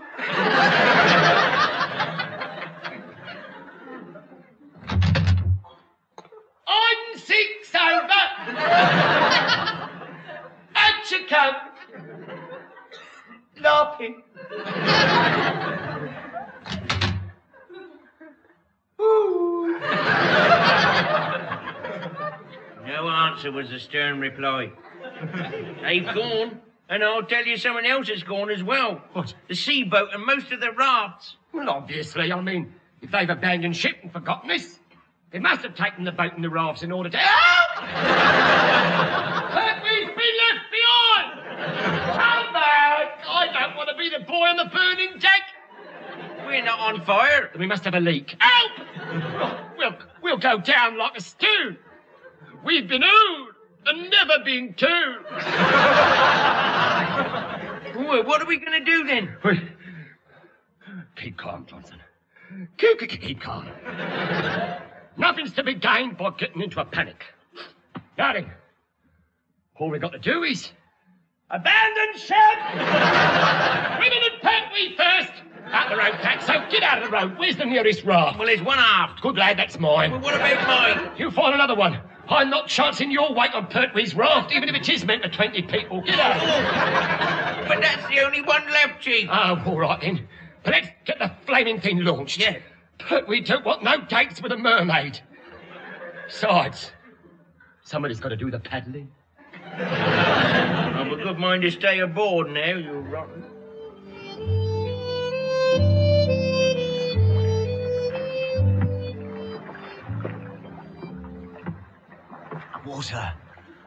Water. I can't go on much longer. Water. Don't be ridiculous, Mr. Phillips. You had some 10 minutes ago. Perhaps he wants a shave. Seems to to ask for anyway. Must have gone right off his chum. Understandable, though. I mean, we have been drifting about for rather a long time. Yes, we ought to have sighted Fisker yesterday. We must be on course, sir. I was navigating by the sun. Fisker is due east, so all we had to do was follow it. Follow it? Mr. Phillips, where does the sun rise? Oh, any clock knows that. It rises in the west and sets in the east. Why are you all looking at me like that? It rises in the east and sets in the west, idiot. Well, it's hardly my fault if it's been changed, is it? I wasn't notified. I say, you chaps, I know I'm only the captain, but how about somebody else having a row? I'm just about done. Oh, good heavens, I'd completely forgotten. Mummy, yes, he's been rowing ever since we abandoned ship, sir. Yeah. Don't I know it, old fruit? Where I haven't got blisters, I've got corns. And where I've got corns is going to remain on the secret list. Oh, cheer up, sir. I'm sure we'll sight land as soon as the dawn breaks. Oh, splendid. Dawn can break as soon as it likes. It's freezing. And why don't we have a little something to keep the cold out? I remembered my corkscrew. Sir, look. Well, Sir, it's the dawn, sir. Dawn's coming up. Well, tell her to get away. There's no room in the boat. Mr. Phillips, any sign of land? No, I don't think... Yes, look, there it is. Look, straight ahead. Yes, so there is. But that can't be Fisker, surely. It's not big enough. it's difficult to see yet, sir. At present, it looks more like a long grey wall. Or a... Mr. Phillips, that's not land. It's the side of Troutbridge. What? Oh, lummy, they must have been following us. They haven't, you know. It means you steered us in a complete circle. Really? I say, how clever of me. Oh, well done, Leslie. Leslie will be well done, all right, if the mutineers are still aboard. Well, there can't be many of them because most of them left about the same time as we did. What? Didn't I tell you? When we left, I happened to look back to wave a last farewell to my delicious luggage, and there were rafts popping up all over the water. It was very pretty. Very odd. Rafts look as though they're all stowed aboard now. There's one raft missing aft, sir. Yes. Well, we better approach with caution. We don't want to give them the slightest excuse to open fire on us. Look out! What? Get down, all of you. Don't move. What is it, sir? What's happened? Well, sir, I'm not sure yet. There's something trying to sneak up on us from the starboard side. No, sir. It'll come round the starboard in a second. It's coming round. Yes. It's coming round. Oh, sir.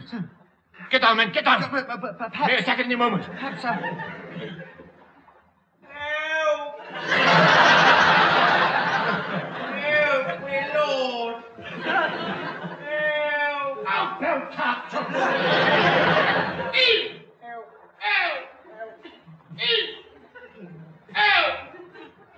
Eat! Pertwee! Found me! Out! It's the enemy, Johnson. Go on, get your paddle out. Eat him. Go on. Go on, eat. Don't shoot. We're unarmed. Oh. Chief Petty Officer Pertwee, I'm charging you with inciting a mutiny. What? Mutiny? What are you talking about, sir? Mutiny? There's only me and Fatso here, sir. You ran away from it, sir. You left us like two babes in the womb. Ran away and left. Let's sort this out on board before we all freeze to death. Oh, an absolutely cracking good wee, sir. It'll give me a chance to fix that toggle I broke. You broke, Lieutenant Bates? Yes. I was trying to adjust it again, and I used rather too much force. I see. You know, Mr. Phillips, I've got a nasty suspicion there's been a terrible misunderstanding. Oh, I don't know anymore, sir. But look, couldn't we sort it out on board so we're starving? And with Fatso here, sir, it could be very nasty. I think he's eaten half the raft already. Right, Chief. Get aboard.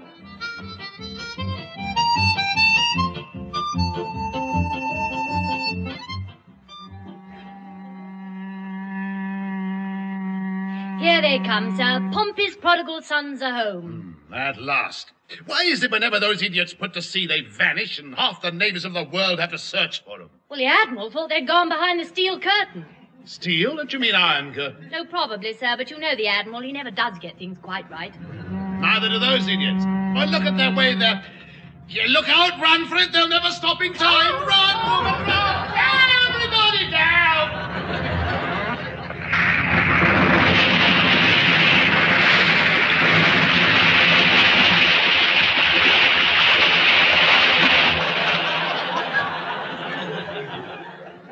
All ashore that's going ashore. Mr. Phillips, may I suggest that the last command should have been stop engines and not what ho she bumps? Number one, come here at once. All of you here. Either. Look at that, damn it. Just had a refit and there's hardly a lick of paint left anywhere. It's absolutely monstrous. What on earth's been going on? Apart from a couple of ridiculous signals about some competition or other, we haven't had a word from you. Where the blue blithering brick dust have you been? Fisker Island, sir. Oh, well, I suppose that's something. I wouldn't have been at all surprised if you'd brought the governor and his wife back with you. Would somebody give me a hand with my luggage? It's rather cramped. Oh, lummy. I knew we'd forgotten to do something. Oh, well, so we have had rather a trying time. Yeah, well, they can thumping well have another one. You can put to sea again at once and don't come back till you've delivered the governor to Fisker. Aye, sir. We're the only two... Go! It's me leg! The twinging screws have got me again. Please stop that at once. But I can't, sir. We've got to claim our prize. I'm so sorry, Chief, but I forgot to give it to you. I've got a letter here for you from the Daily World. Now, never mind that now. Now, get it bored, all of you. Oh, just a minute, sir. We must know what they've won. Or rather, if it's the knitting machine, could I borrow it for a bit? I've got potatoes in all my socks. Oh, well, it won't be the knitting machine, sir. It'll be the boat. No, we particularly want... It's a carve-up, that's what it is. It's a dirty great carve-up of this. Look at that, we've been robbed. Actually been robbed. What's the matter? Haven't you won the boat? No, sir, not the boat. That steaming great fat nit. He didn't read all of it. The first prize isn't a boat, it's a boat trip. And we've won it. Yeah, you know where it's to, don't you? A paid cruise for two to Fisker Island. Oh, congratulations. Right, Swindle, this is. Wait till I get my hands on that podgy porky. What's going on? I am. And I'll tell you what it's all about. Oh, it's you. Hello, sir. Well. The very man. I've got a little proposition to make, sir. Now then, how about a luxury cruise for you and Mrs. Governor to Fisker Island? 20 nickel on deposit will do. Very, very nice, sir. When waiters on duty day and night. A couple of seats at the captain's table. Don't delay. She's sailing today.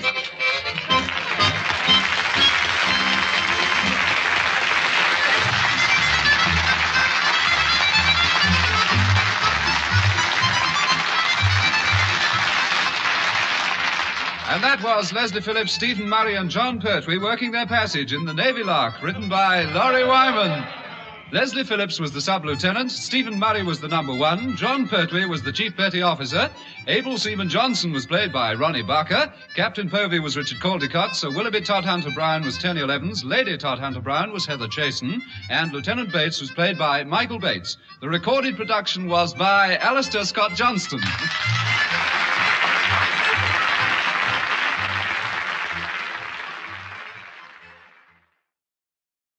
Ladies and gentlemen, we present the Navy Lark with our three stars, John Pertwee, Leslie Phillips, and Stephen Murray.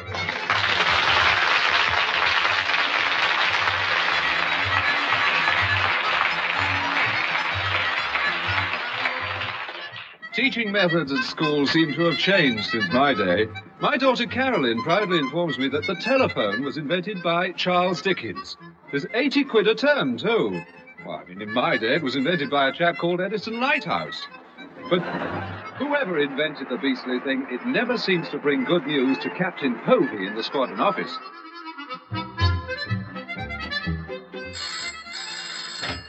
Captain Povey's office? This is intelligence speaking.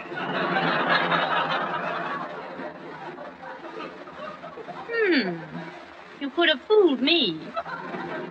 And that's what everybody says. I'll put Commander Bracewell on. One moment. Captain Povey, it's Commander Bracewell of Intelligence. Hello? Captain Povey here. Oh, Bracewell here. Captain Povey, eh? Good gollywogs, if they're promoting a chap like you, there's hope for all of us, what? That I doubt, Commander Bracewell. Now, don't start pulling the old rank on me, old man. I've got a little something for you. What's that? A bomb? Now back the fun. A bomb? Rather. You know that Pataniland Navy frigate in your squadron? Well, some hothead has phoned us to say he's planted a bomb in her somewhere. Oh, good grief, Refitting. He can't have it. He mustn't have it. He must take it back at once. I can't be responsible There's the style. Bags the panic.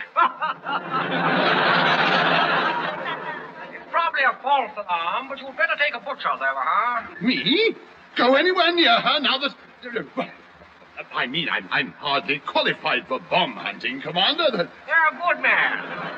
Good man. Hope you find it in time. I'd hate you to be responsible for an international situation between the Pataniland government and ourselves.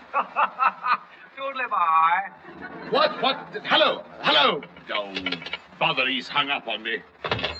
This is an emergency. I must see the officers of the Pataniland Navy on that beastly frigate of theirs at once. Well, they're waiting outside, sir. You have an appointment to see them about their training exercise with Troutbridge. What? Oh, good heavens, so I have.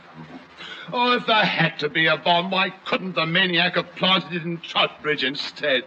Oh, well, send him in at once, please. Aye, sir. Will you come in, please, gentlemen? Oh, we shall be only too hysterical to enter your fine and business as usual, officers. By all means. With pleasure. Most certainly. At once. Right now. How do? How do? And one more. How do? Oh, good grief. I mean, good afternoon, gentlemen. May I take this opportunity of saying how delighted I am to see you in my humble place of work. And we in our turn bring fine and resounding greetings from the Republic of Pataniland. Long live the Republic. Bung ho!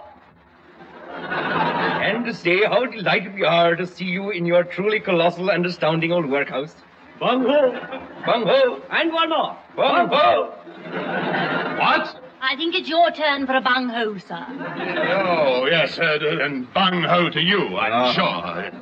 I don't believe I've had the pleasure of knowing your rank and names. I understand your Navy has slightly different titles. Oh, my golly, yes.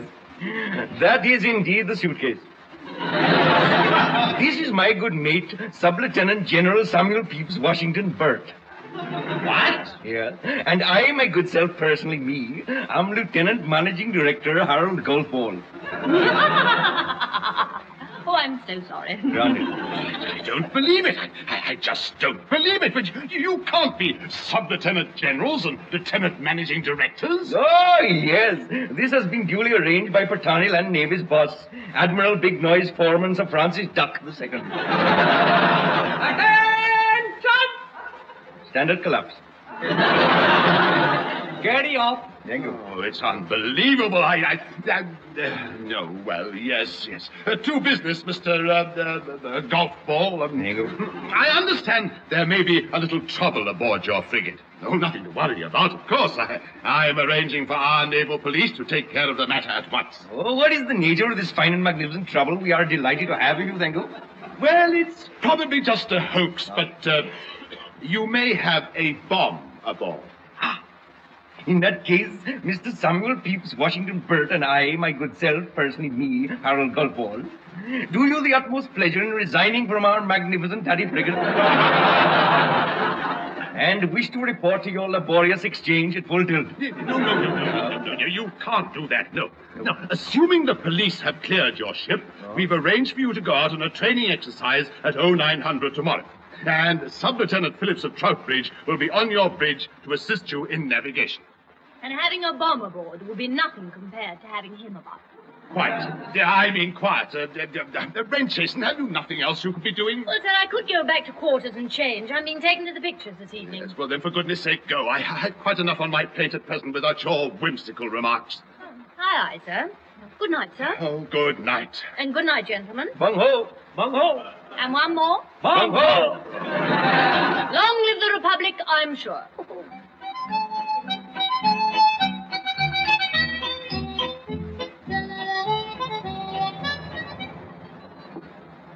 Well, I don't know about you two, but I thought the main picture was absolutely ridiculous. Oh, did you? I enjoyed it. I thought it was very funny. So did I. What was wrong with it? Well, the title, for a start. Oh, very apt, I thought. I mean, what else could you have called it but Carry On, Undertaker? I know what Leslie didn't like. It was that chap who played the silly-arse hearse driver. Oh, you mean the blonde bloke with the little moustache and the stupid grin? The chap who kept saying, "Oh, lummy." Yes, that's the one. He was very poor. Yes, very poor. Now, isn't that odd? I liked him. In fact, I thought he was the only good thing in the film. No accounting for taste, I suppose. Let's go in here and have a cup of coffee. Judging by the name, El Beelzebub, we'll get a spoonful of coffee under a cupful of froth. Yes, does look a bit shishy outside, doesn't it? Yes, sir, but unfortunately, they've got hee-hee waiters inside. Trust you to notice that. It'll be a long time before I forget that burst of speed you put on down the gangway when you saw that overdeveloped usherette in the interval. Well, I thought you might like an ice cream. 1 ice cream each, yes. We didn't expect you to come back with 4 dozen. Oh, she sort of talked me into them. I mean, if you'd seen her poor little blue frostbitten puddies, you would have brought the tray load too. Yes, possibly, but we wouldn't have brought the actual tray back as well. Right ninny you look trotting up the gangway with that. Well, I sold a chalk ice in the 8th road. I'm sure Admiralty will be delighted. Excuse me, sir. How would you like your coffee? In a cup. Oh, I see, yes. Oh, 2 black, 1 white. 2 black and 1 white. Coming up. What did you think of the second picture, Stephen? The second picture. Oh, blood in the soot. Oh, very poor. Your coffee, sir. 6 shillings, please. Good gracious. I don't know how you can do it at the price. They're having a sale. You know, there was only one thing that bothered me about that second picture. I mean, the way those frontier guards let Ivan through with that homemade bomb. Well, Ivan didn't know he'd got it, did he? All he thought he'd got was a packet of biscuits. And that's another thing. I mean, as if a chap would accept a packet of biscuits from a complete stranger. I mean, it's nonsense. Besides, the packet was probably ticking all the time. Well, then he may have thought they were clockolet biscuits. Oh, you know you ought to be on the picture, Stephen. Really? Yes, you're so much funnier than that blonde chap with the moustache who keeps saying... I think I'll go to the bar and get some more coffee. Excuse me. Garçon? Maitre to coffee bar. Yes, sir. Could we have some more coffee? 1 whack, 2 blights. No. Same as before, but the other way round. Of course, sir. Would the gentleman, by any chance, be on HMS Troutbridge? No, Troutbridge, actually. I'm the navigation officer. Such a responsibility. One does one's little best. As a matter of fact, I'm training some chaps from Pataniland tomorrow. You are really going on the Pataniland ship yourself, sir? Oh, yes, I shall be aboard, facing the hazards of the mighty deep, out there, alone, wondering where we are. I mean, propping up the bar. Please, I must check. You are absolutely sure you will be on the Pataniland ship tomorrow? What? Yes, of course I am. Why? Sir, I wish to make you a little present before you sail. I have it here under the counter. For me? Oh, that's jolly civil of... Oh, what a lovely packet of biscuits. Oh, a chap gets pretty peckish on the bridge sometimes. What sort of biscuits are they? Oh, they are a new sort, sir. They have a surprise feeling. Do they really? Oh, I shall look forward to them. Just one thing, my friend. Hmm? You won't open them until you are on the Pataniland ship, will you? Well, I was thinking of trying just one now. No. Right, I'll save them. Now, if we could have those fresh coffees, I must be getting back to my friends.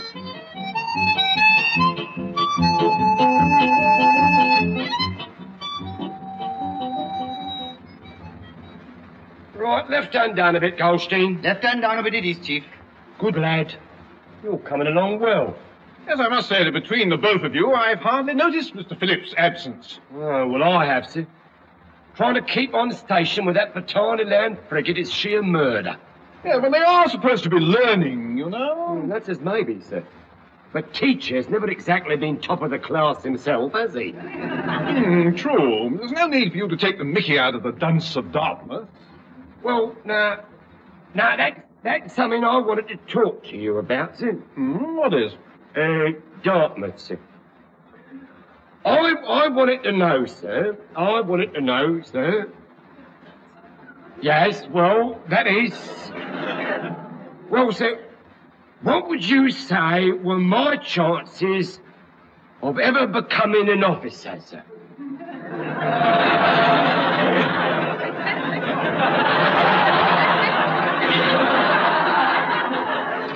What, in your lifetime? Well, about 1 in 50 million, I should think. I knew it, like everything else. Dartmouth is a flipping closed shop. I don't get one rule for the rich, one rule for the poor. Now, wait a minute, Chief. Before you start your up the workers bit, remember your service record isn't exactly unblemished. Well, I mean, there may have been the odd grave miscarriage of justice from time to time, so I agree. Yeah, I agree to that. Mr. Phillips has dropped the odd clanger or two in his time as well, hasn't he? Ah, but he took the precaution of becoming an officer before he dropped them, Chief. Why this sudden desire for a commission, anyway? Well, sir, it's, left hand down a bit, Goldstein. Left hand down a bit it is, Admiral. That'll do, Sippy.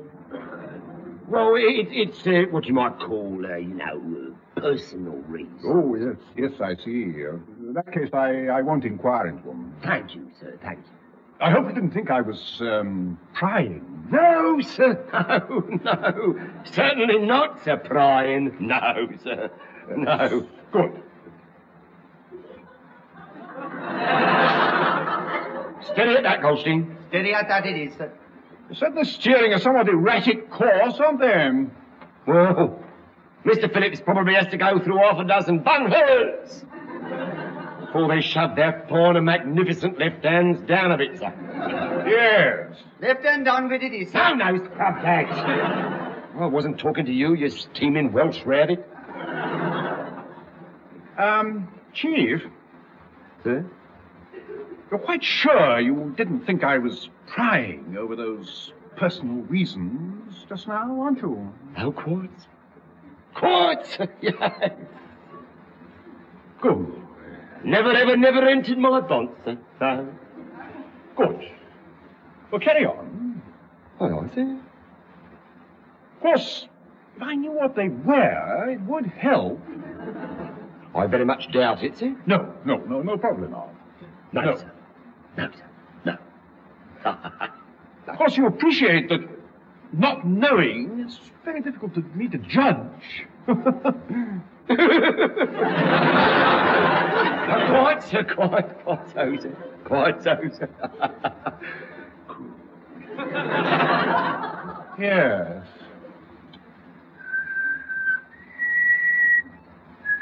Far be it from me to pry, of course. Of course, sir, of course.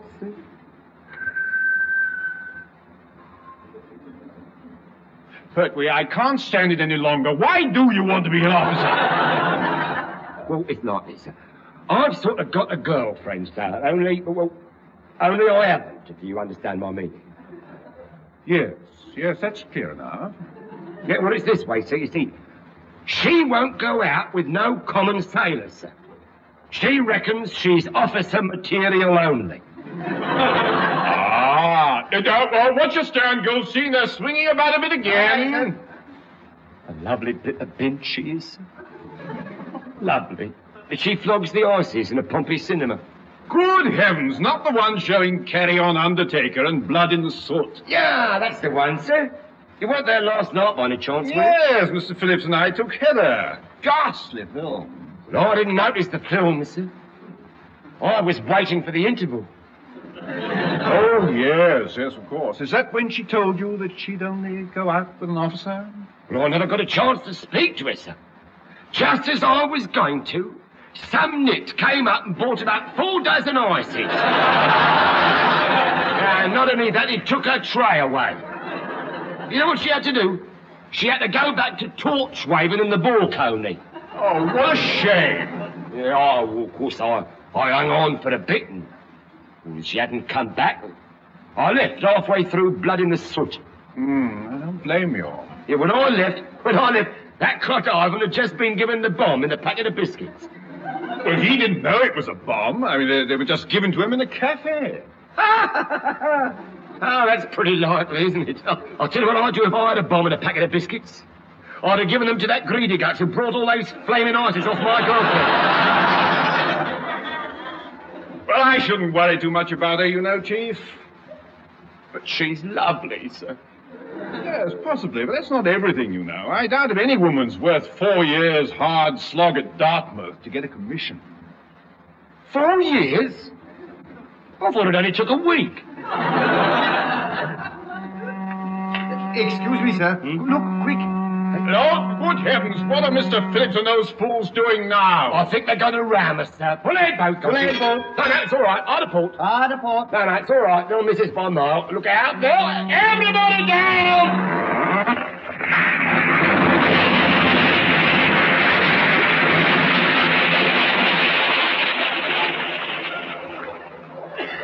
Stop engines. Stop engines with a magnificent halt. 1, 2 it is. Glorious British naval gentlemen, sir. And may I add my hearty best congratulations on the truly fine and magnificent display of crouch you in the middle, demonstrated by our glorious British Navy gentlemen, sir. Bravo. Bravo. And one more. Bravo. Mr. Phillips, what on earth do you think you're doing? Giving you a fine and magnificent crouch in the middle, sir. Crouching you in your fine and magnificence. Never mind. You better reverse engines and stand to and come over on the breeches, boy. I want a word or two with you. Right, sir. I shan't be very... Breeches, boy? Me, sir? No, thanks. Oh, go on. You'll love it, Mr. Phillips, sir. A nice ride in a chair on a piece of string. Oh, yes, this is a truly gigantic idea. Well, get going, Mr. Phillips. What are you waiting for? Courage. Oh, for goodness sake, don't be such a wet blanket. It's not wet blankets I'm bothering about, sir. It's wet breeches. If I get dunked, don't blame me if I drip all over your carpet.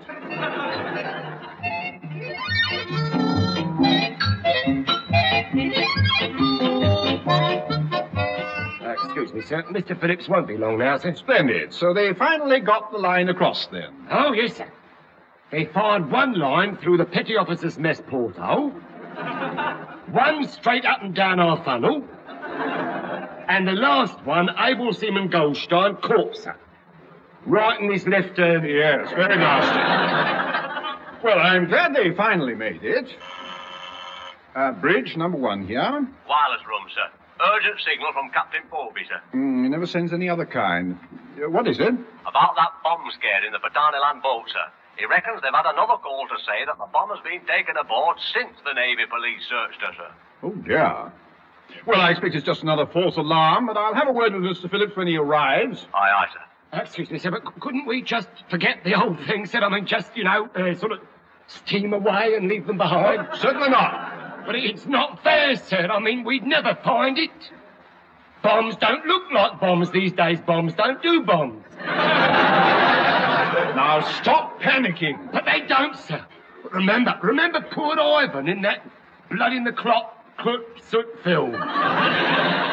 Instead of a packet of rich digestive, he got afternoon TNT biscuits. Come on, look at me. I'm half drowned. So you are. Perhaps they'll drown the other half on the way back. That's very funny, sir. Yes, it's all very well for you to laugh, but I shall probably get pneumonia. My resistance must be pretty low. Oh, why? Well, I haven't had anything to eat. All they do is they serve that national dish on that other boat. Curried rubber tree on rice. Ooh, very appetizer-call, I'm sure, sir. It jolly well isn't. In a way, I'm glad I had to come across. At least I can take back this packet of biscuits I left in my cabin. What's the matter? Why have you all gone white?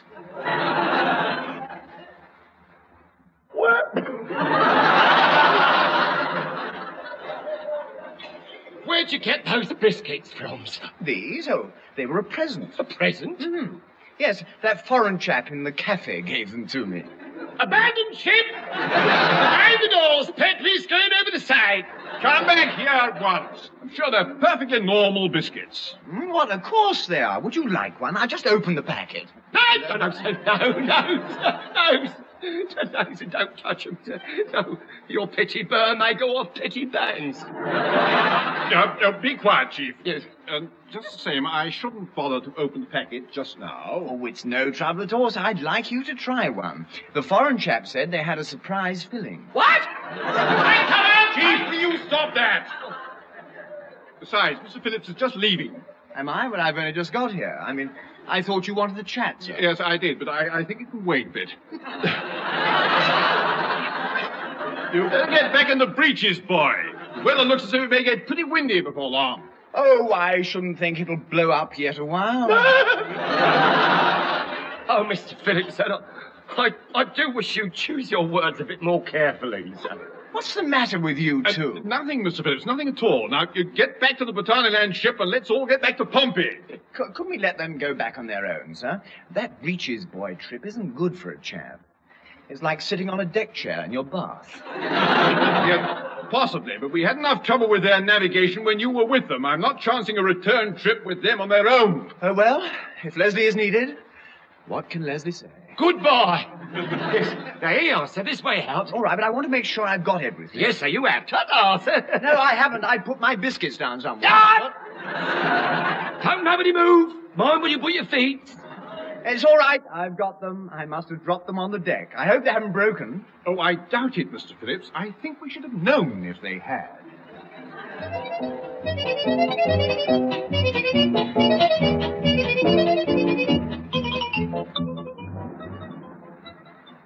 Excuse me, Lieutenant Managing Director Harold Gartbar, sir. Our truly fine and wholesome wireless room gent has also received a message of great urgency intended for the glorious British Royal Navy frigate Troutbridge. Oh.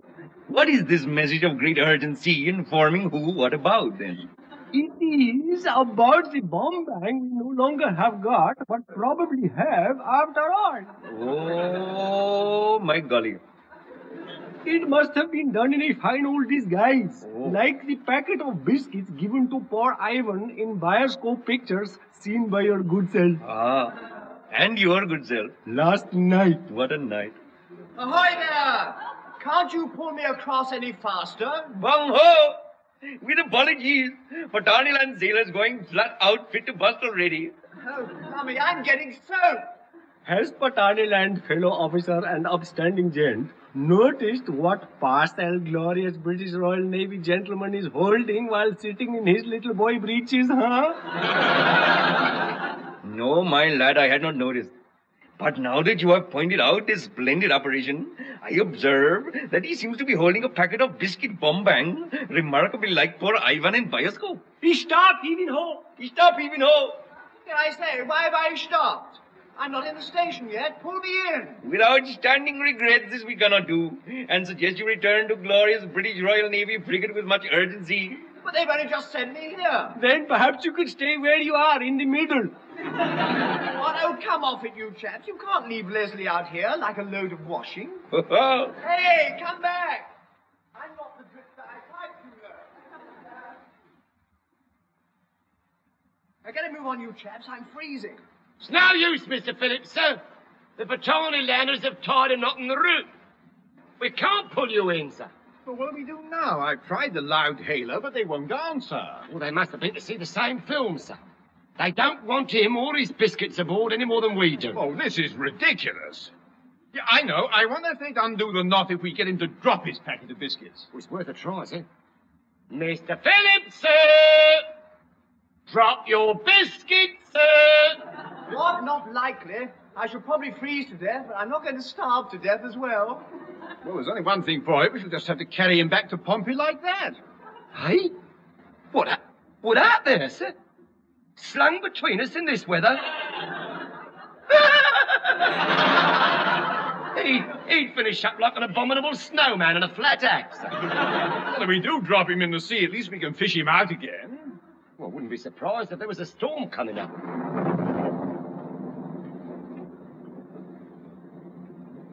How right you are. We better get underway. I'll give the Patani landers a shout at the loud hailer and see if they're prepared to get the other end of our clothesline back to Pompey. Hey, hurry up and do something, you chaps. It's starting to rain.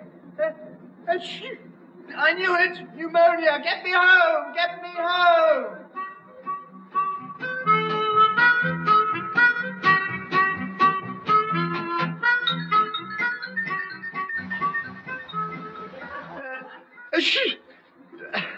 Bless you, Leslie. Have another grapes. They're Cape grapes. I don't care what they are. I feel terrible. Oh, cheer up, Mr. Phillips. It could have been worse. It could have been worse. How? That's what I ask. How? It could have been further. Yes, there is that. Further? Oh, thank you very much. 40 miles of being dipped in the sea, sandwiched between ships, and almost struck by lightning was far enough for me. On top of everything else, I lost my biscuits. Oh, what a shame. Still, perhaps the orderly will let you have some curried rubber tree on rice instead. Delicious. Well, come along. I think we ought to let Mr. Phillips get some rest. Oh, I don't see why, sir. He's been sitting down all day. Oh, I know what's wrong with you lot. You're warped. Excuse me, sir. We found these in the pocket of your uniform, sir. They're a bit damp, I'm afraid. Oh, well done. I'll dry them by the radiator. I'll dry what, sir? My packet of biscuits. Yes. Oh, yeah, they'll come in very handy, sir, if you get package at the help!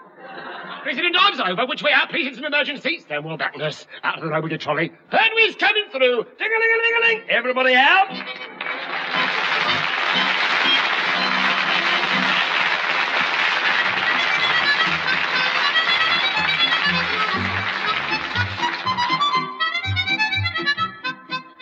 That was John Pertwee, Leslie Phillips, and Stephen Murray working their passage in the Navy Lark, written by Laurie Wyman.